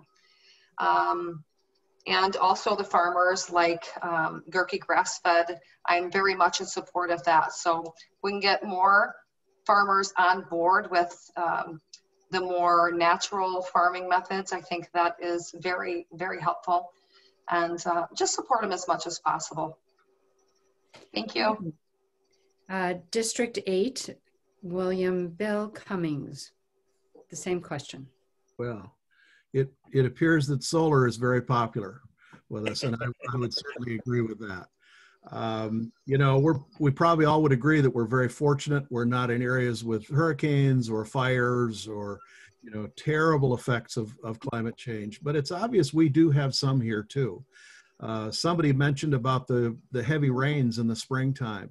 Yeah, there may be some connection to climate change with those. And, we do have to take this seriously. What would be wrong with our county making a commitment, a reasonable commitment to be achieved over probably a period of 20 or 30 years to become carbon neutral? I know many companies who have done this. I know other governmental units. I don't know about counties. There may be counties in other parts of the country that have done this, but I think we should seriously look at that commitment to becoming carbon neutral by maybe it's 2050, probably beyond most of our lives. But anyway, I think it'd be a good thing to look at. Thank you. So let's start with closing statements, and we're going to go in reverse order. So we're going to start with District 8, Christopher Porterfield. 1 minute closing statement. Thank you. Thank you to the league for doing this. I really wanted to see the film because my mother was involved with the league a long, long time ago. Anyway, I appreciate the opportunity to talk. Again, I'm running in the 8th District. I ask for your vote. I've really enjoyed my time on County Board. I want to keep on doing it. I'm really pleased at the group we have here today. I think the county is going to be in good hands regardless. I thank you and please vote. That's it. Thank you. William Bill Cummings, also from District 8, your closing statement. Yes, also, well, thank you, Jan, and to the league for putting on this. And I would want to agree with Chris. I'm really glad to see all of you. And I think there's a lot of good ideas that certainly have come out tonight. And so I appreciate the opportunity to do this. I guess, you know, why do I think I would be a good person for this position? And I do want to thank Chris. I think, you know, our district has been well represented over these last few years, but I think my experience, my life experience and my professional experience do prepare me pretty well. I understand finance and accounting issues pretty well from my professional experience. And I think too, in my life experience, I try to be a good listener. I try to be somebody who listens to both sides of issues. You know, there's a lot of controversy in many of the issues that we face. And so I always try to be a good listener and listen to both sides of issues and make a reasoned judgment. So thank you. I'm William on the ballot. Please don't forget that, but I go by Bill and I ask for your vote. Thank you. District 4, Amber Quintno. Thank you. Oh, so sorry, Jan. Thank you, Jan. Thank you, League, for giving us this platform. I'm asking for your vote because I am deeply invested in this community. I am a strong voice. I will not back down. I will not stay sitting down when I need to stand up. I will not back down. I will ask tough questions. I will demand answers. And I will bring a level of accountability that I think the people are really asking for. And I come with nonpartisanship, wanting to work with everybody on the board to find solutions. And I promise the constituents that I will absolutely stay very actively engaged with you and take your thoughts and your desires into consideration for everything that I am tasked with considering for the board. I ask you to vote for me, Amber Quintno. Thank you very much. Thank you. District 4, Lori Emmer, your closing statement. Thank you, League of Women's Voters, and thank you for this opportunity. Great ideas today. I ask for your vote. District 4, Sycamore. It's been great being on the county board where we all work together, bipartisan. I bring experience. I bring leadership. And I want to continue serving the community I live in. I listen to the constituents, and wow. But thank you once again, and please once again vote for me. Thank you. Thank you. District 3, Josh Orr, your closing statement. Well, once again, thank you to the league for hosting this, and again, last week's event as well. My name is Josh Orr. I guess now I should mention it appears as Joshua on the ballot. So Joshua Orr, County Board District 3. As I said at the outset, I'm running to bring reason, honesty, and experience to the board. I'm looking forward, I'm eager to get back to public service, and I look forward to representing our district. Thank you. Thank you. Patrick Deutsch, District 3, your closing statement. I want to thank the League of Women Voters for having this forum. Just want to, I'm a third generation dairy and grain farmer north of Sycamore, and I've lived my entire life in this area. I'd like to, you know, as a dairy farmer, I'm a small businessman, and you know, we have to look through everything and find ways to make things work. I'd like to bring that experience to the board and work across the aisle with everyone. I like to think of myself as being approachable by my what would be my constituents, all of my friends and neighbors, and again, I guess get out and vote, and I'd appreciate your vote on November 3rd. Thank you. Thank you. Thank you. So that ends this section. We have 4 candidates that represent 4 districts. Sorry. That their opponents did not notify us that they would be participating tonight. So these 4 candidates will just give a 2-minute statement. And so we'll just go right down District 1, 2, 5, and 12. So timer, this is the one that's different. This is 2 minutes. Not everybody else is a minute, but this is 2 minute, 1 2-minute statement per person. So Jan, just to let everyone know, I only have the card, so I'm going to start notifying at the 45-second mark. So you have the first minute and 15 before I do anything for you. Okay. So the first statement we will hear from Kathy Lemkins, District 1, 2 minutes.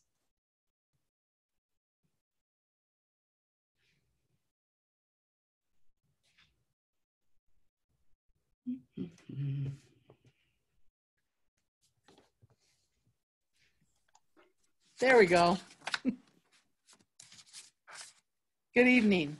My name is Kathleen Lampkins, but most people call me Kathy. I would like to thank the League of Women Voters and the DeKalb Public Library for this opportunity to introduce myself. I am the Republican candidate running for a seat on the county board in District 1. I have lived in DeKalb County for 45 years. I have been married to my husband, Don, for 45 years. We have 3 daughters, Becky Springer, Erica Snodgrass, and Jessica Gale. I am running for county board because I feel I have a lot to bring to the table. I started my working career at DeKalb Ag Research for 10 years, followed by 13 years at Duplex Products, and in a short few months, I will be retiring after 22 years of working for the DeKalb County Circuit Clerk's Office, where I am the Chief Information Officer. One item of concern that I know is facing the DeKalb County Board is the county's decrease in revenues due to the pandemic. The county board is going to have to work to find ways to still provide services currently provided, but with less funds without digging too deeply into our reserves. I can offer DeKalb County my time and service as a way of giving back to the community that has given me and my family so much. Again, I want to thank the League of Women Voters and the DeKalb Public Library for hosting this event. Thank you. Our next speaker is District 2, a statement from Christy Slavinus. I'm sorry, I'm not exactly sure how to pronounce your name. I'm sure you can do a better job. Thank you, Jan. Thank you to the League of Women Voters, and thank you to the DeKalb Public Library. My name is Christy Slavinus. I'm running for the county board seat in District 2, all of my neighbors in Genoa and Kingston. I am a good fit to fill this seat. I have lived in Genoa for over 30 years. I've raised my family here. And I've stepped up. I've been very involved in the community, both within the district and around the county. I believe in giving back, and this is an opportunity to do that. I presently am on the Kishwaukee Valley Heritage Society board, and I'm the secretary there. I've noticed the strength in our partnership with the DeKalb County History Center. And another countywide opportunity I've had is I've taken many workshops and classes through the DeKalb County Nonprofit Partnership.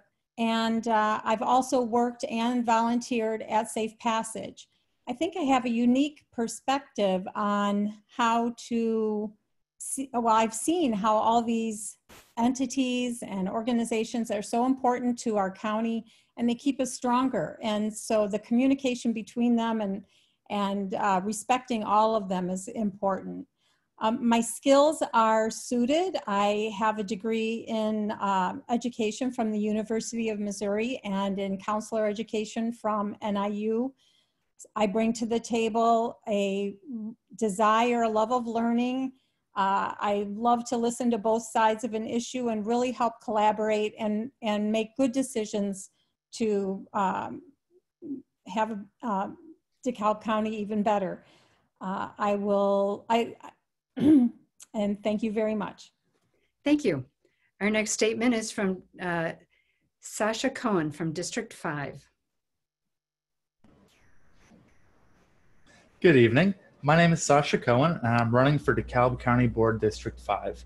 I want to start out by thanking the League of Women Voters and the DeKalb Public Library for hosting this forum tonight. One of the most important responsibilities of any representative is to be transparent with the people they represent. That's why I was so happy to be here tonight. I am running because the people of DeKalb deserve representation that will fight for them, for the issues that matter to them, for an end to the prosecution of addicts and a move to a public health-based model of drug treatment, for an end to the continual rising of property taxes that hurt retirees and others on fixed incomes, for an end to preferential treatment to outside corporations and a real investment in DeKalb's own residents. I wanted to talk about transparency, though. A centerpiece of my campaign is being open with the voters. I invite everyone to check out my website at sashafordekalb.com or my Facebook page, Sasha for DeKalb. I am disappointed that my opponent has not chosen to appear, to hear from you all, to respond to your concerns, and discuss what she stands for. I am more disappointed that she has not chosen to have a website or any other place you can find where she stands on the issues. That is not how I intend to serve. I pledge tonight that if elected, I will continue to maintain my site and my social media, and I will use them to announce every single vote that is taken on the county board, along with how I voted and why. The people of this district deserve that. I will be a representative for all. I want to once again thank the League of Women Voters for hosting this event tonight. And if you'd like to hear more about where I stand on the issues, since I wasn't able to participate, feel free to reach out through social media or email, and I pledge to personally respond. I hope I can earn your vote this November. Thank you. Thank you. And our last 2-minute statement is from Brian Kubasek from District 12. Yes, ma'am. Thank you. Thank you very much, League of Women Voters and the DeKalb Public Library, and just everybody for being here. I appreciate it. So my name is Brian Kubasek. I'm a lifelong resident of Sandwich, Illinois. It's a southern DeKalb County district. I wrestled for its wrestling team, played chess on its chess club, and even helped culminate support to build its two skate parks. So I'm no stranger to public sentiment and basically organization for, you know, the betterment of our community. My father and I have donated a lot of time and effort to the community, and I plan to continue to do that. I currently work in a union shop for electrical, and we're planning to actually expand even further into solar. Basically, my primary goal is to bring back just accountability and transparency in our government. I want to achieve that basically by, how do I say, opening up FOIA requests, opening up more opportunities for people to get involved in our county board. Maybe we continue to expand the virtual participation, as well as do when we get into get over COVID, we can do a more personal in tune meeting, but also extend it virtually. I would really like to take a lot of time to get into the drug addiction issue. My community has lost close to 20 different people in the last year. And at the end of the day, that is one of the things that is hitting this community, aside from COVID, in a really bad way. And I think COVID is taking an even bigger toll on it, just because of the sheer fact that people don't have everything that they were doing. They're not keeping their minds busy in the same form of fashion. That is one of the biggest things that I want to tackle. That's probably the most primary thing, is reinvestigating our task force for our drug addiction and our drug counseling and the drug court program, and just see more justice and criminal justice accountability. Thank you very much, and please vote for me. Thank you. Thank you. Candidates who are running for District 6, 7, and 9 are not opposed, so they were not invited to participate tonight.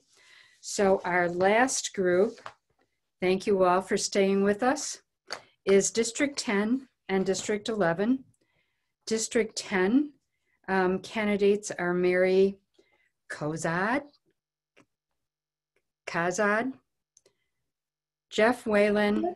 District 11 is Karen Cribben, Roberta McFarland, and Court Shutt. So let's start out with the opening statement for Mary Kazad. Kazad, okay. Kazad. As you know, my name is Mary Kazad, and I'm running for DeKalb County Board in District 10, located for the most part on the south side of DeKalb, plus much of Cortland's 1st precinct. I am a recently retired NIU Spanish professor. I've lived in DeKalb for 35 years and have a long history of public service, including 8 years on the DeKalb District 428 School Board and volunteer work for the National Breast Cancer Coalition and the American Cancer Society. I have volunteered for many state, local, and federal candidates. I am a fluent speaker of Spanish. Most of all, I am very hardworking. I care about my district, which has been a wonderful place to live, and for my husband and myself to raise our family. County board service is a lot like school board service in that much of what it does is nonpartisan, and although many of its tasks may seem routine, they are in fact very important. Thank you. District 10, Jeff Whalen, your opening statement. Hi, my name is Jeff Whalen. I have been on the county board now going on 10 years. I moved to DeKalb back in 1963, so I've been a resident of DeKalb County for 57 years now. I can't believe it, but it's been that long. I met my wife out here in DeKalb. We married, going on 57 years too for the wedding and our anniversary. We have 2 children. I'm sorry to say my daughter passed away last year, mostly due to the virus that is affecting everybody right now, so the COVID virus. So we have 2 grandchildren, both of them one's in the high school right now and the other's at Kishwaukee College. So I hope to continue on the board because it's my opportunity to serve the community. That's what I want to do. Thank you. Thank you. District 11, the first candidate to do an opening statement is Karen Cribben. Hi, I'd like to thank the League for providing this forum. My name is Karen Cribben, and I'm a Republican candidate for District 11. District 11 covers Clinton, Victor, Squaw Grove, Afton, Pierce, and parts of Cortland and Somonauk townships. I'm recently retired as the Chief Deputy to the DeKalb County Office of Assessments, where I worked for 12 years, which has given me some insight into the county board. I was appointed to the county board in August of 2019. My husband and I farm in rural Squaw Grove Township, where we raise crops and have a small cow-calf and feeder operation. We have a Sandwich phone number, Somonauk address, we vote in Hinckley. Our children went to Indian Creek School District in Waterman, Shavana. I attend church in Emmanuel in DeKalb, and I worked in Sycamore. So I'd like to think that I have some interest in several parts of the county. Thank you. Thank you.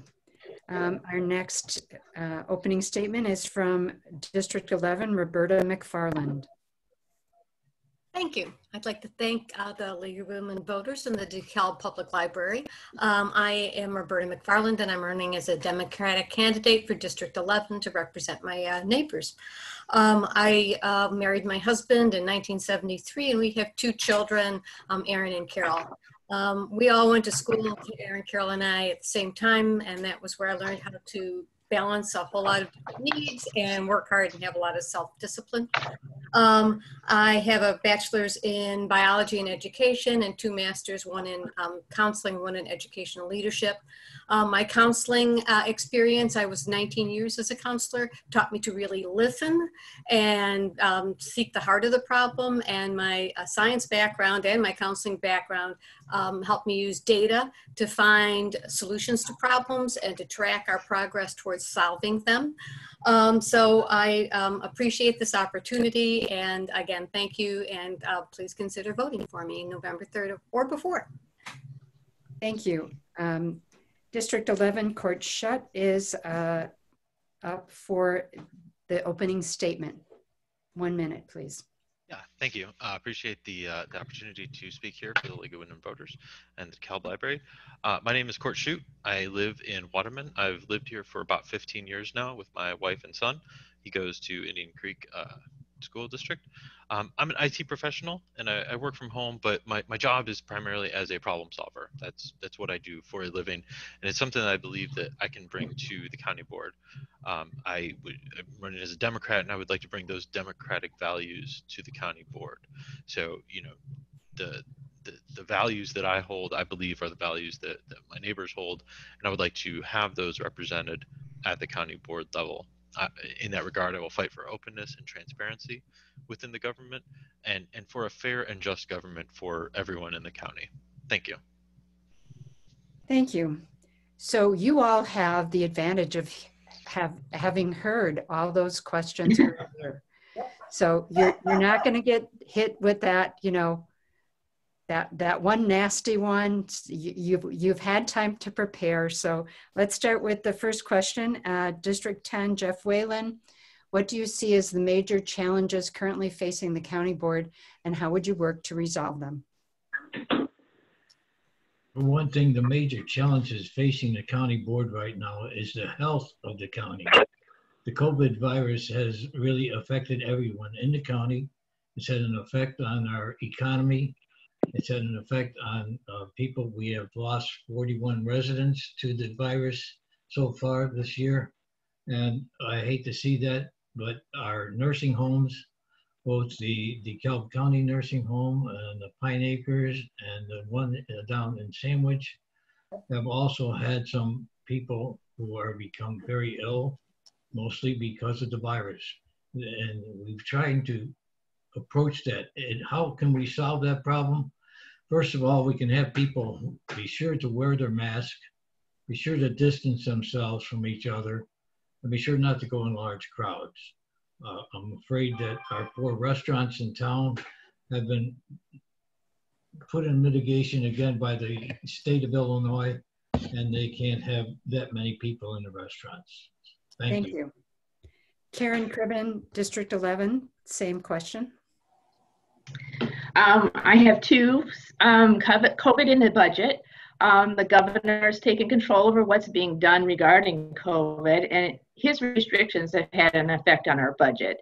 The proposal for 2020 is that 1.2 million be taken from our reserves to balance the budget, and due to the COVID effect on the lack of sales tax income and the cost of personal protective equipment as expenses are in there also. A balanced budget has been set up for 2021, and we'll just hope that we can keep that.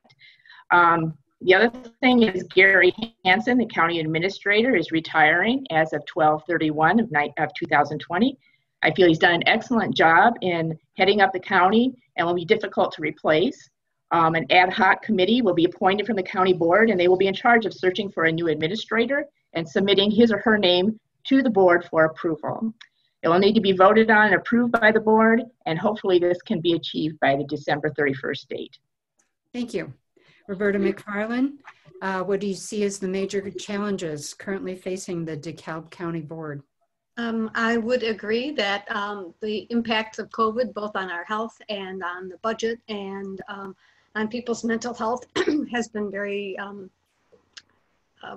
earth-shattering. I think that part of what we need to do as we move forward is to be responsible and maintain our distance and wear masks and be very cautious and leave if we're in a situation where it's not comfortable. I have a friend that did not do that and came down with COVID. I'm also interested in hearing more about contact tracing that had been done in a lot of other countries that made it possible for them to manage things better. They had done and not completely shut down or not take the graduated steps. So I think that that would be something that I would like to explore further with the county health department and the county board. Thank you. Court Shoot, same question.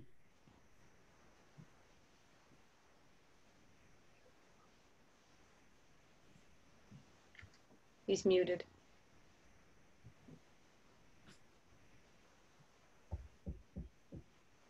Great, thanks. Sorry about that. Yeah, I echo some of the ideas that are plaguing the county.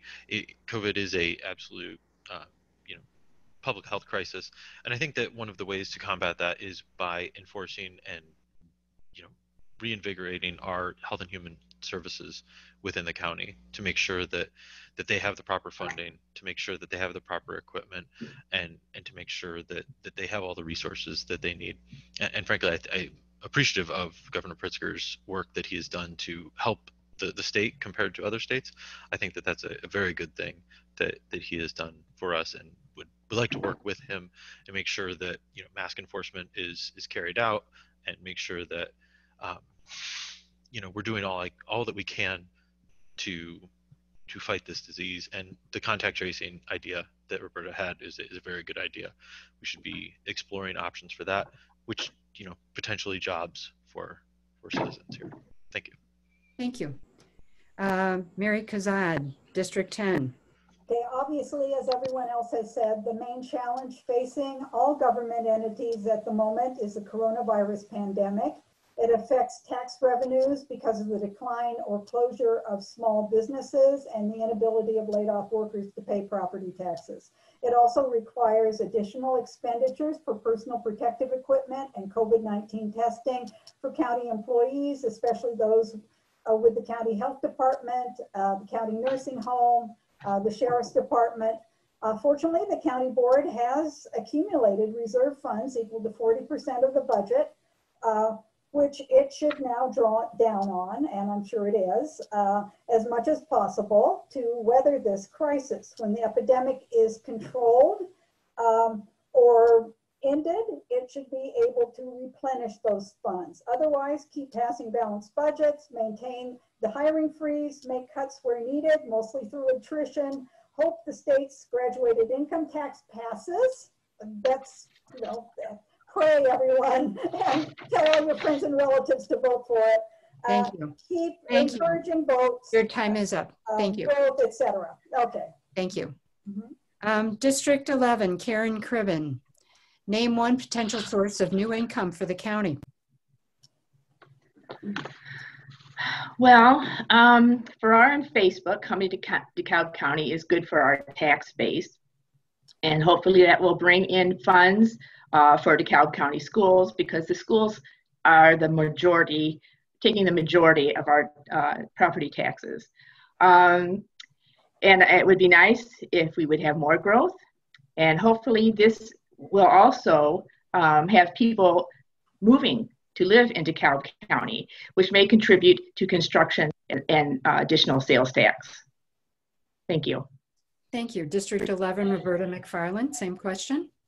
Well, yes, it would be, jobs are a good way to increase incomes, because then you have more economic activity going on. I'd like to return back to the contact tracing a little bit also, because other countries have been able to use that to help control the virus and control the spread of the virus without shutting the economy down. And so I think that having a dual approach there of recruiting businesses, large and small. In the prior presentation from some of the candidates, they talked about the incubator for small businesses, and I think that that sounds like a wonderful way to encourage new businesses to come. We need to talk about our educated workforce as well as the transportation. We're a great transportation hub to recruit businesses here. District 11, Court Shoot. You're shut. I'm sorry. One. Shoot. Shoot. Oh, I got it right the first time. Okay. Name one potential source of new income for the county. And I think that this is going to kind of tie into to the climate change question that is coming up, and that is incentivizing green jobs, right? These are great jobs that we can incentivize for the creation of new jobs by incentivizing green projects. I would like these to be union jobs. I think that's a very important fact that we need to keep in mind, is that union jobs pay well, union jobs are good, and they will bring in more revenue over time as the union workers stay here, live here, work here.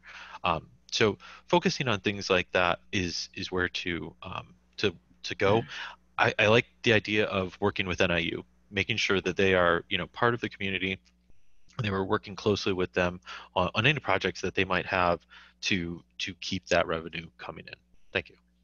Thank you. District 10, Mary Kazad. Okay, well, I would completely agree with encouraging new businesses to come in, and the county board and the county in general has done a very good job of doing that with 3 major companies that are in the process of coming in. But I would also like to encourage everyone to support the graduated income tax, because I think long-term our best new income will come from a complete restructuring of the tax system and less of the money having to come from local areas. I mean, there's only so much you can do with property tax. You reach a point where you've taxed people beyond a reasonable limit. And I think getting more state funds would be what the ultimate solution. And I also like green jobs. I also like, maybe if some kind of some kind of infrastructure type jobs, but coming from outside, bringing in new workers, etc. Thank you.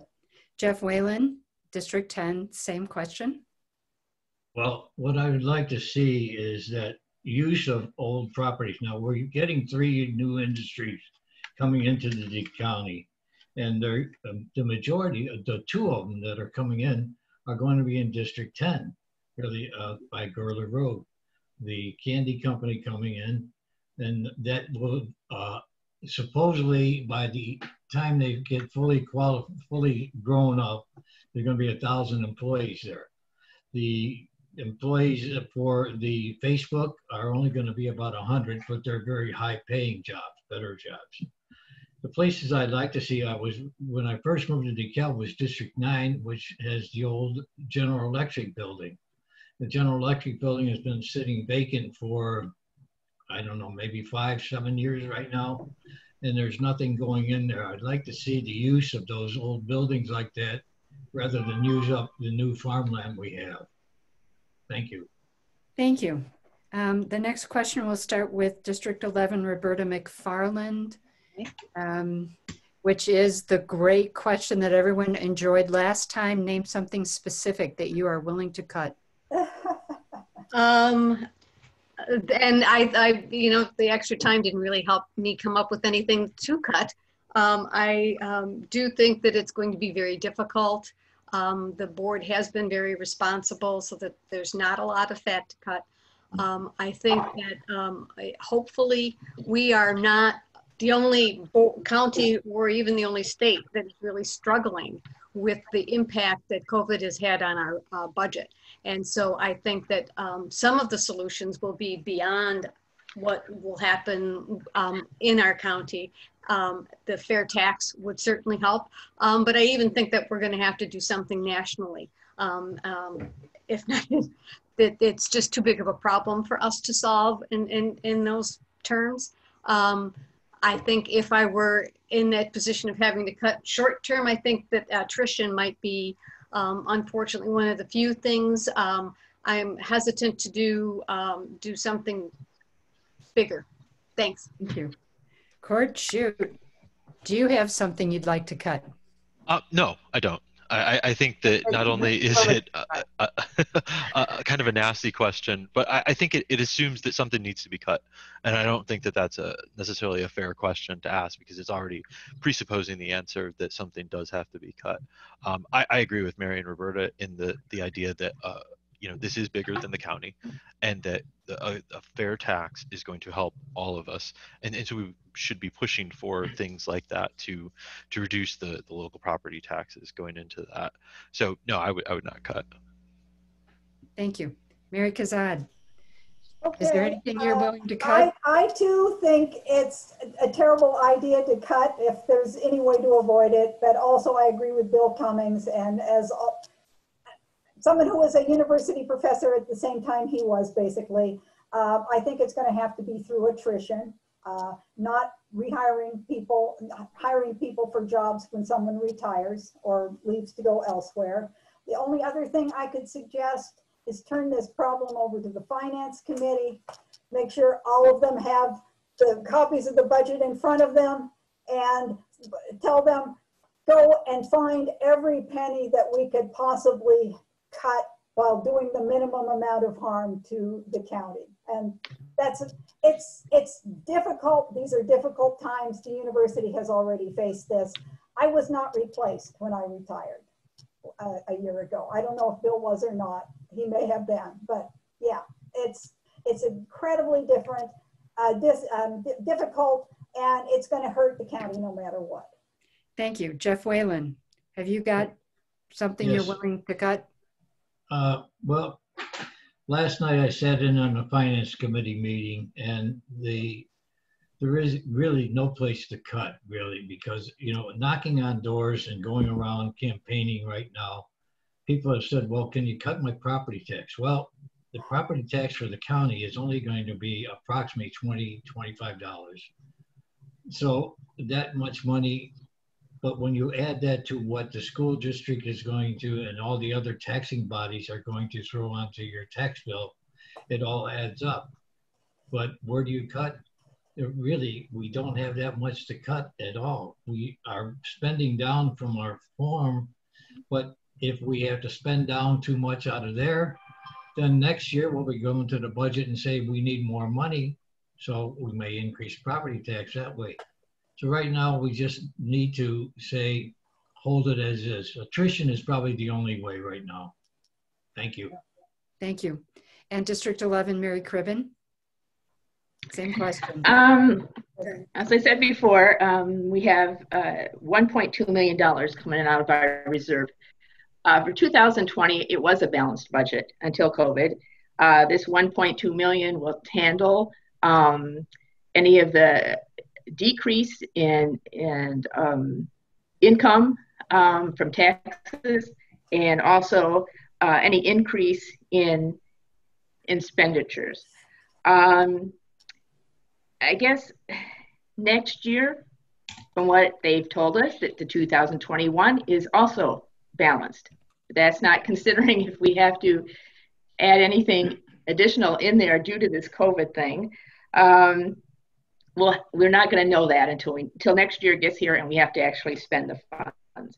I guess if absolutely necessary, I think we could have a cross the board cut where we would let the elected officials and the department heads tell them, you need to cut your budget by a certain percentage, and let them be the ones to determine where those cuts are going to come from. Thank you. We've done that before when I was working there. Your time is up. Okay. Court, shoot. Name something specific that the county could do better and how to do it.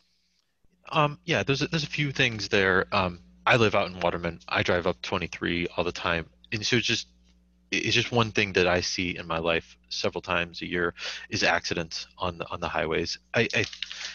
I don't know how much better they could be, because I know that improvements have been made to the intersections in the rural parts of the county, but I always take care to look in those intersections, and would like to see if there's any more rumble strips, any more lights, anything that could be done in those particular locations. It's such a part of the life out here in the county. The other one would be just to make sure that if there's anything that would be done with the sheriff's department to ensure that psychiatric and people could be used to assist the sheriff's department to de-escalate situations. Thank you. Mary Kazad, same question. Okay, the county board could work to improve relationships among the different races and ethnicities in DeKalb County and diversify DeKalb County leadership. It would be wonderful if the percent of countywide leaders reflected more closely the percent of Black and Latino residents of the county. The board seems to be making progress in that area, but could do more. For example, I listened to the DeKalb County Board sponsored forum on race on June 3rd. Not only were many of the testimonials quite moving, but it was an opportunity to listen to and really hear people of other ethnicities. Perhaps that's an experience that the board and other organizations could repeat once a year. In addition, the board needs to seek out members of minority groups for staff and appointed positions. It might also be a good idea to create a diversity commission, budget permitting, one day, like the DeKalb City Human Relations Commission. As such a body does not exist. It could be an opportunity to receive public input on race relations, sheriff and government interactions with local residents, human rights, etc. Thank you. Jeff Whalen, same question. Oh, what could the county do better? Well, for one thing, when I first got on the county, we first started the drug court program, which has helped tremendously with the residents of the county. And you can see that works. Right now, they are working on trying to get a mental health court going too, which would help the residents of the county. What I would like to see us do is go out and get more people involved, whether you can send them a letter and say, hey, there's meetings this day, this day, this day. If you want to be on the meeting, there's a committee meeting for Forest Reserve, there's a committee meeting for highway, there's a committee meeting for this. All they have to do is show up and give their testimony if they want to at that meeting. It's not that difficult. If we could just some way inform the people of the county when these meetings are and get them to show up and give their advice to us. Thank you. Thank you. District 11, Karen Cribben. Something that the county could do better. Okay. Although I realize that Zoom meetings were set up due to COVID, I've taken advantage of this procedure by listening to several different committees other than the ones which I've been appointed. I believe Zoom meetings should continue, although the minutes and recordings are put online. That may take up to a week, and that's not a complaint because I know it all takes time. But if I go to Sycamore for a meeting, I have to allow myself 40 minutes. Zoom meetings are perfect for me, and I just want to remain informed on subjects that other committees are discussing and may come up before the entire board. Unless a board member is on the committee, they are not allowed to speak, only under public comments or if the question is addressed to them. I believe this gives all board members an opportunity to be informed in a timely manner. I also believe that more members of the public may become involved in local government if it was more accessible. And District 11, Roberta McFarland, the same question. Okay. When I first got interested in the county board, I started to kind of poke around on their website, and there is an incredible amount of information there, but it's difficult to access. It's just so overwhelming. And one idea that I will state that I got from Paul Stoddard's town meeting was like, even with the budget, instead of looking at a giant spreadsheet with all sorts of numbers, you could do some things with graphs and other things. So I think that there are a lot of ways that all of that information can be made more accessible to people who don't want to slog through all of the minutes or whatever. Maybe some frequently asked questions, maybe bolding the more important parts of different meetings would help make that information more available to voters and might even increase participation, as Jeff had talked about. Thank you. Mary Kazad, climate change is underway. What can the county do to be proactive rather than reactive to it? Well, obviously, as other people from other districts have said, emphasis on solar energy, solar gardens, solar farms. I really, really liked Bill's idea about trying to have the county commit to becoming carbon neutral within the next 50 years. And I really can't add more than that. Plus, you know, obviously encouraging savings of energy by making sure all county buildings and, you know, buildings in general in the county are well insulated, on encouraging lowering of the temperatures in people's homes, just all of the traditional things to lower the amount of energy use, especially carbon fuel type energy use. Some of these ideas, you know, come from the federal government or state governments, but you know, just conservation and solar power. Thank you. District 10, Jeff Whalen. What was the question again? I'm sorry. Sure. Climate change is underway. What can the county do to be proactive rather than reactive to it? They are becoming right now proactive, because one of the meetings I attended talked about trying to address the situation and make what we call the campus of the county, which includes the buildings downtown Sycamore and the buildings out by the outreach building, the nursing home, and trying to make them solar powered in some way. Looking at that right now, the outreach building will have a solar panels built right next door to it, and that is going to cut our electric bill for that, just that one building, by a significant amount, by almost $100,000 or more a year in that building. So that's a outstanding way we're doing that. The other is they're looking into converting some of the other power to the other buildings that we have. As Mary pointed out, they need to really insulate some of these buildings to make them more efficient. Thank you. Thank you. District 11, Karen Cribben. Do you have ideas for the county to be proactive on climate change? Well, in my district, we have wind towers. They're a little more difficult to put up now with the restrictions that have been put in place by the county board. But the solar farms and gardens, those are quickly going up, or have reached a point where there's a majority of them that are asking for approval. They do take more farm ground, and it's usually farm ground, than the wind towers. The other thing is farmers have made also some adjustments in their farming due to weather conditions, such as no-till, which helps with the erosion process. And I guess that's all I have. Thank you. District 11, Roberta McFarland. Yes, we are making progress with solar and wind power and other renewable energy resources. I think that that's kind of the low-hanging fruit. In all honesty, we are going to, I think, need to look at our farming practices that are using a lot of fossil fuels.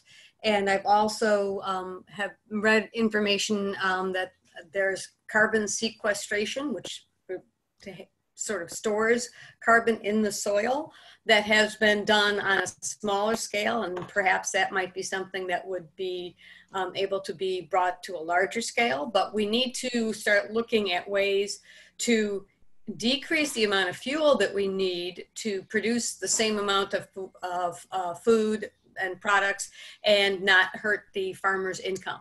But we have to start looking at agriculture as well. Thank you. Court Shoot. Yeah, so I would fully support a commitment to be carbon neutral by some future date to be determined. Another aspect of this would be to, not just using the farmland for solar, but using rooftops for solar, right? There's nothing to stop us from putting solar panels on lots and lots of rooftops and incentivize that, right? So make there be an incentive for businesses, offices, county itself could be putting up solar panels on more and more of the rooftops. The city could be doing that. Push for types of things like that to not just use the farmland, but to use all of it and through an incentive process. Thank you. Thank you. So we're going to do the closing statement in reverse. So we're going to start with Court Shute. 1 minute closing statement. Yep, thank you. I appreciate the opportunity to talk here. And I think that, you know, we've kind of touched on this in a lot of the responses that we've been given, but the push for a fair tax in the county is important, and it will help us all, right? It will help with any of the budget issues that we may be having. Yeah, been on several times. So, Closing statements, please. Mary. Okay, so it's over. Almost now, I think. Mary. Sorry, thanks. I appreciate your support. I would like to bring these democratic values to the county board and for my neighbors and friends in Waterman, Hinckley, and, you know, other areas of District 11. Thank you. District 11, Roberta McFarland, your closing statement. Okay, again, I would like to thank the League of Women Voters and the DeKalb Library, as well as everyone who's participated today. It's been very informative. I would ask people to consider voting for me if you agree with having a more fair way to structure taxes and give help to schools and municipalities so they're not so dependent on property taxes. Looking at all sorts of alternative ways to address the climate change problem, as well as looking at racial justice, which is very important. Again, thank you for this opportunity, and please consider voting for me. Thank you. District 11, Karen Cribben, your closing statement. We have lived and farmed in Squaw Grove Township for 33 years. DeKalb County contains 406,000 acres, of which approximately 90% is agricultural. I not only represent the villages in my district, but I also represent the farming community. I've only been on the board for a year, and it's been a learning experience. I'm only on 2 committees. Since COVID and Zoom, I've been sitting in on many of the committee meetings to familiarize myself with other county responsibilities. Attending these meetings also helps in having some background information when subjects come up before the county board. I have attended township meetings to introduce myself and let them know that I'm the representative on the board. As a conservative woman who has worked for the county and is married to a farmer, I feel I have a lot to contribute. My name is Karen Cribben. I'm running for a position on the county board for District 11. Thank you. District 10, Jeff Whalen, your closing statement. Thank you very much. Thank the League of Women Voters. I thank the Public Library for housing this. My closing statement is, I forgot to tell you guys, I was born in Chicago, one of 12 children. I'm number 11 and 12, so I had to do a lot of battle with brothers and sisters. I have 5 brothers and 6 sisters, so I did my way and got along mainly with the county board. I have served on the Finance Committee. I have served on the Economic Development Committee. I'm currently on the Forest Preserve Committee and the Law and Justice Committee. I want to continue my work for the people of the county, and hopefully that you will continue to vote for me for the next election. Thank you very much. And District 10, Mary Kazad, your closing statement.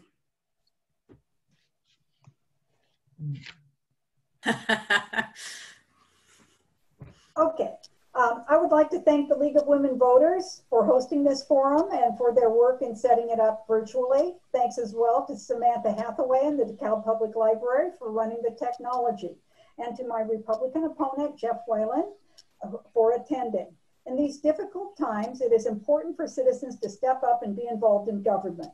County board service is a particularly useful kind of involvement. It is especially important in this period of the coronavirus and revenue shortages for the members of the county board to spend the maximum amount of time in problem solving.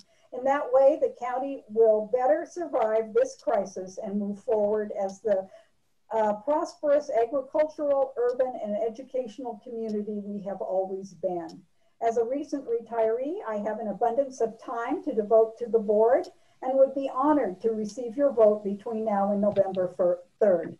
Feel free to contact me at marykazad@gmail.com with any suggestions or problems. Thank you. So apparently, Kiara Jones, who is a candidate for District 5, is on the phone, and the League of Women Voters of DeKalb would like to give her a 2-minute statement. Oh, nice. So, Kiara Jones, you have 2 minutes. Hi, yes, it's Kiara. Okay. First, I'd like to just give thanks to the League of Women Voters and DeKalb Public Library. On behalf of my opponent, Sasha, I believe I will apologize for him for not properly checking the Zoom screen, which would have showed that I have been in attendance for this meeting.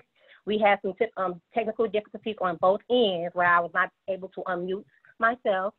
And for secondly, falsifying information about me. However, I do have a social platform. I can be found on Facebook, Kiara Jones for DeKalb County Board District 5, and my number is publicly shown on DeKalb County government official website. Moving forward, I will continue to play a big role in my community. I am proud to represent my district, my community, and my neighbors. Every day since primary elections, I have been active in my community, and every day I will continue to strive to meet every resident need. Opportunities can and will be created. Resources will be given to all those in need, such as childcare, employment, community engagement, and infrastructure development, and many more. Thank you all once again, and I, Kiara Jones, will make sure that we will strive in District 5. I will see you all November 3rd at the poll. Thank you. Thank you. So our event, that ends our event for tonight. For more information, please visit the nonpartisan website, illinoisvoterguide.org, powered by the League of Women Voters of Illinois. We appreciate your participation, whether you are a candidate or a voter. It is essential to preserve our freedom in our country. Please remember to vote, whether it is vote by mail, early voting, or on election day. Thank you. Thank you. Thank you. Thank you. Thank you, everybody. Good night. Good night. Bye. And I am out of here. Thanks, Emily. All right. Thank you, Jan. Thanks, Samantha. Yeah, thank you all. It was really interesting Thanks, hearing Lauren. everyone's points. Yep.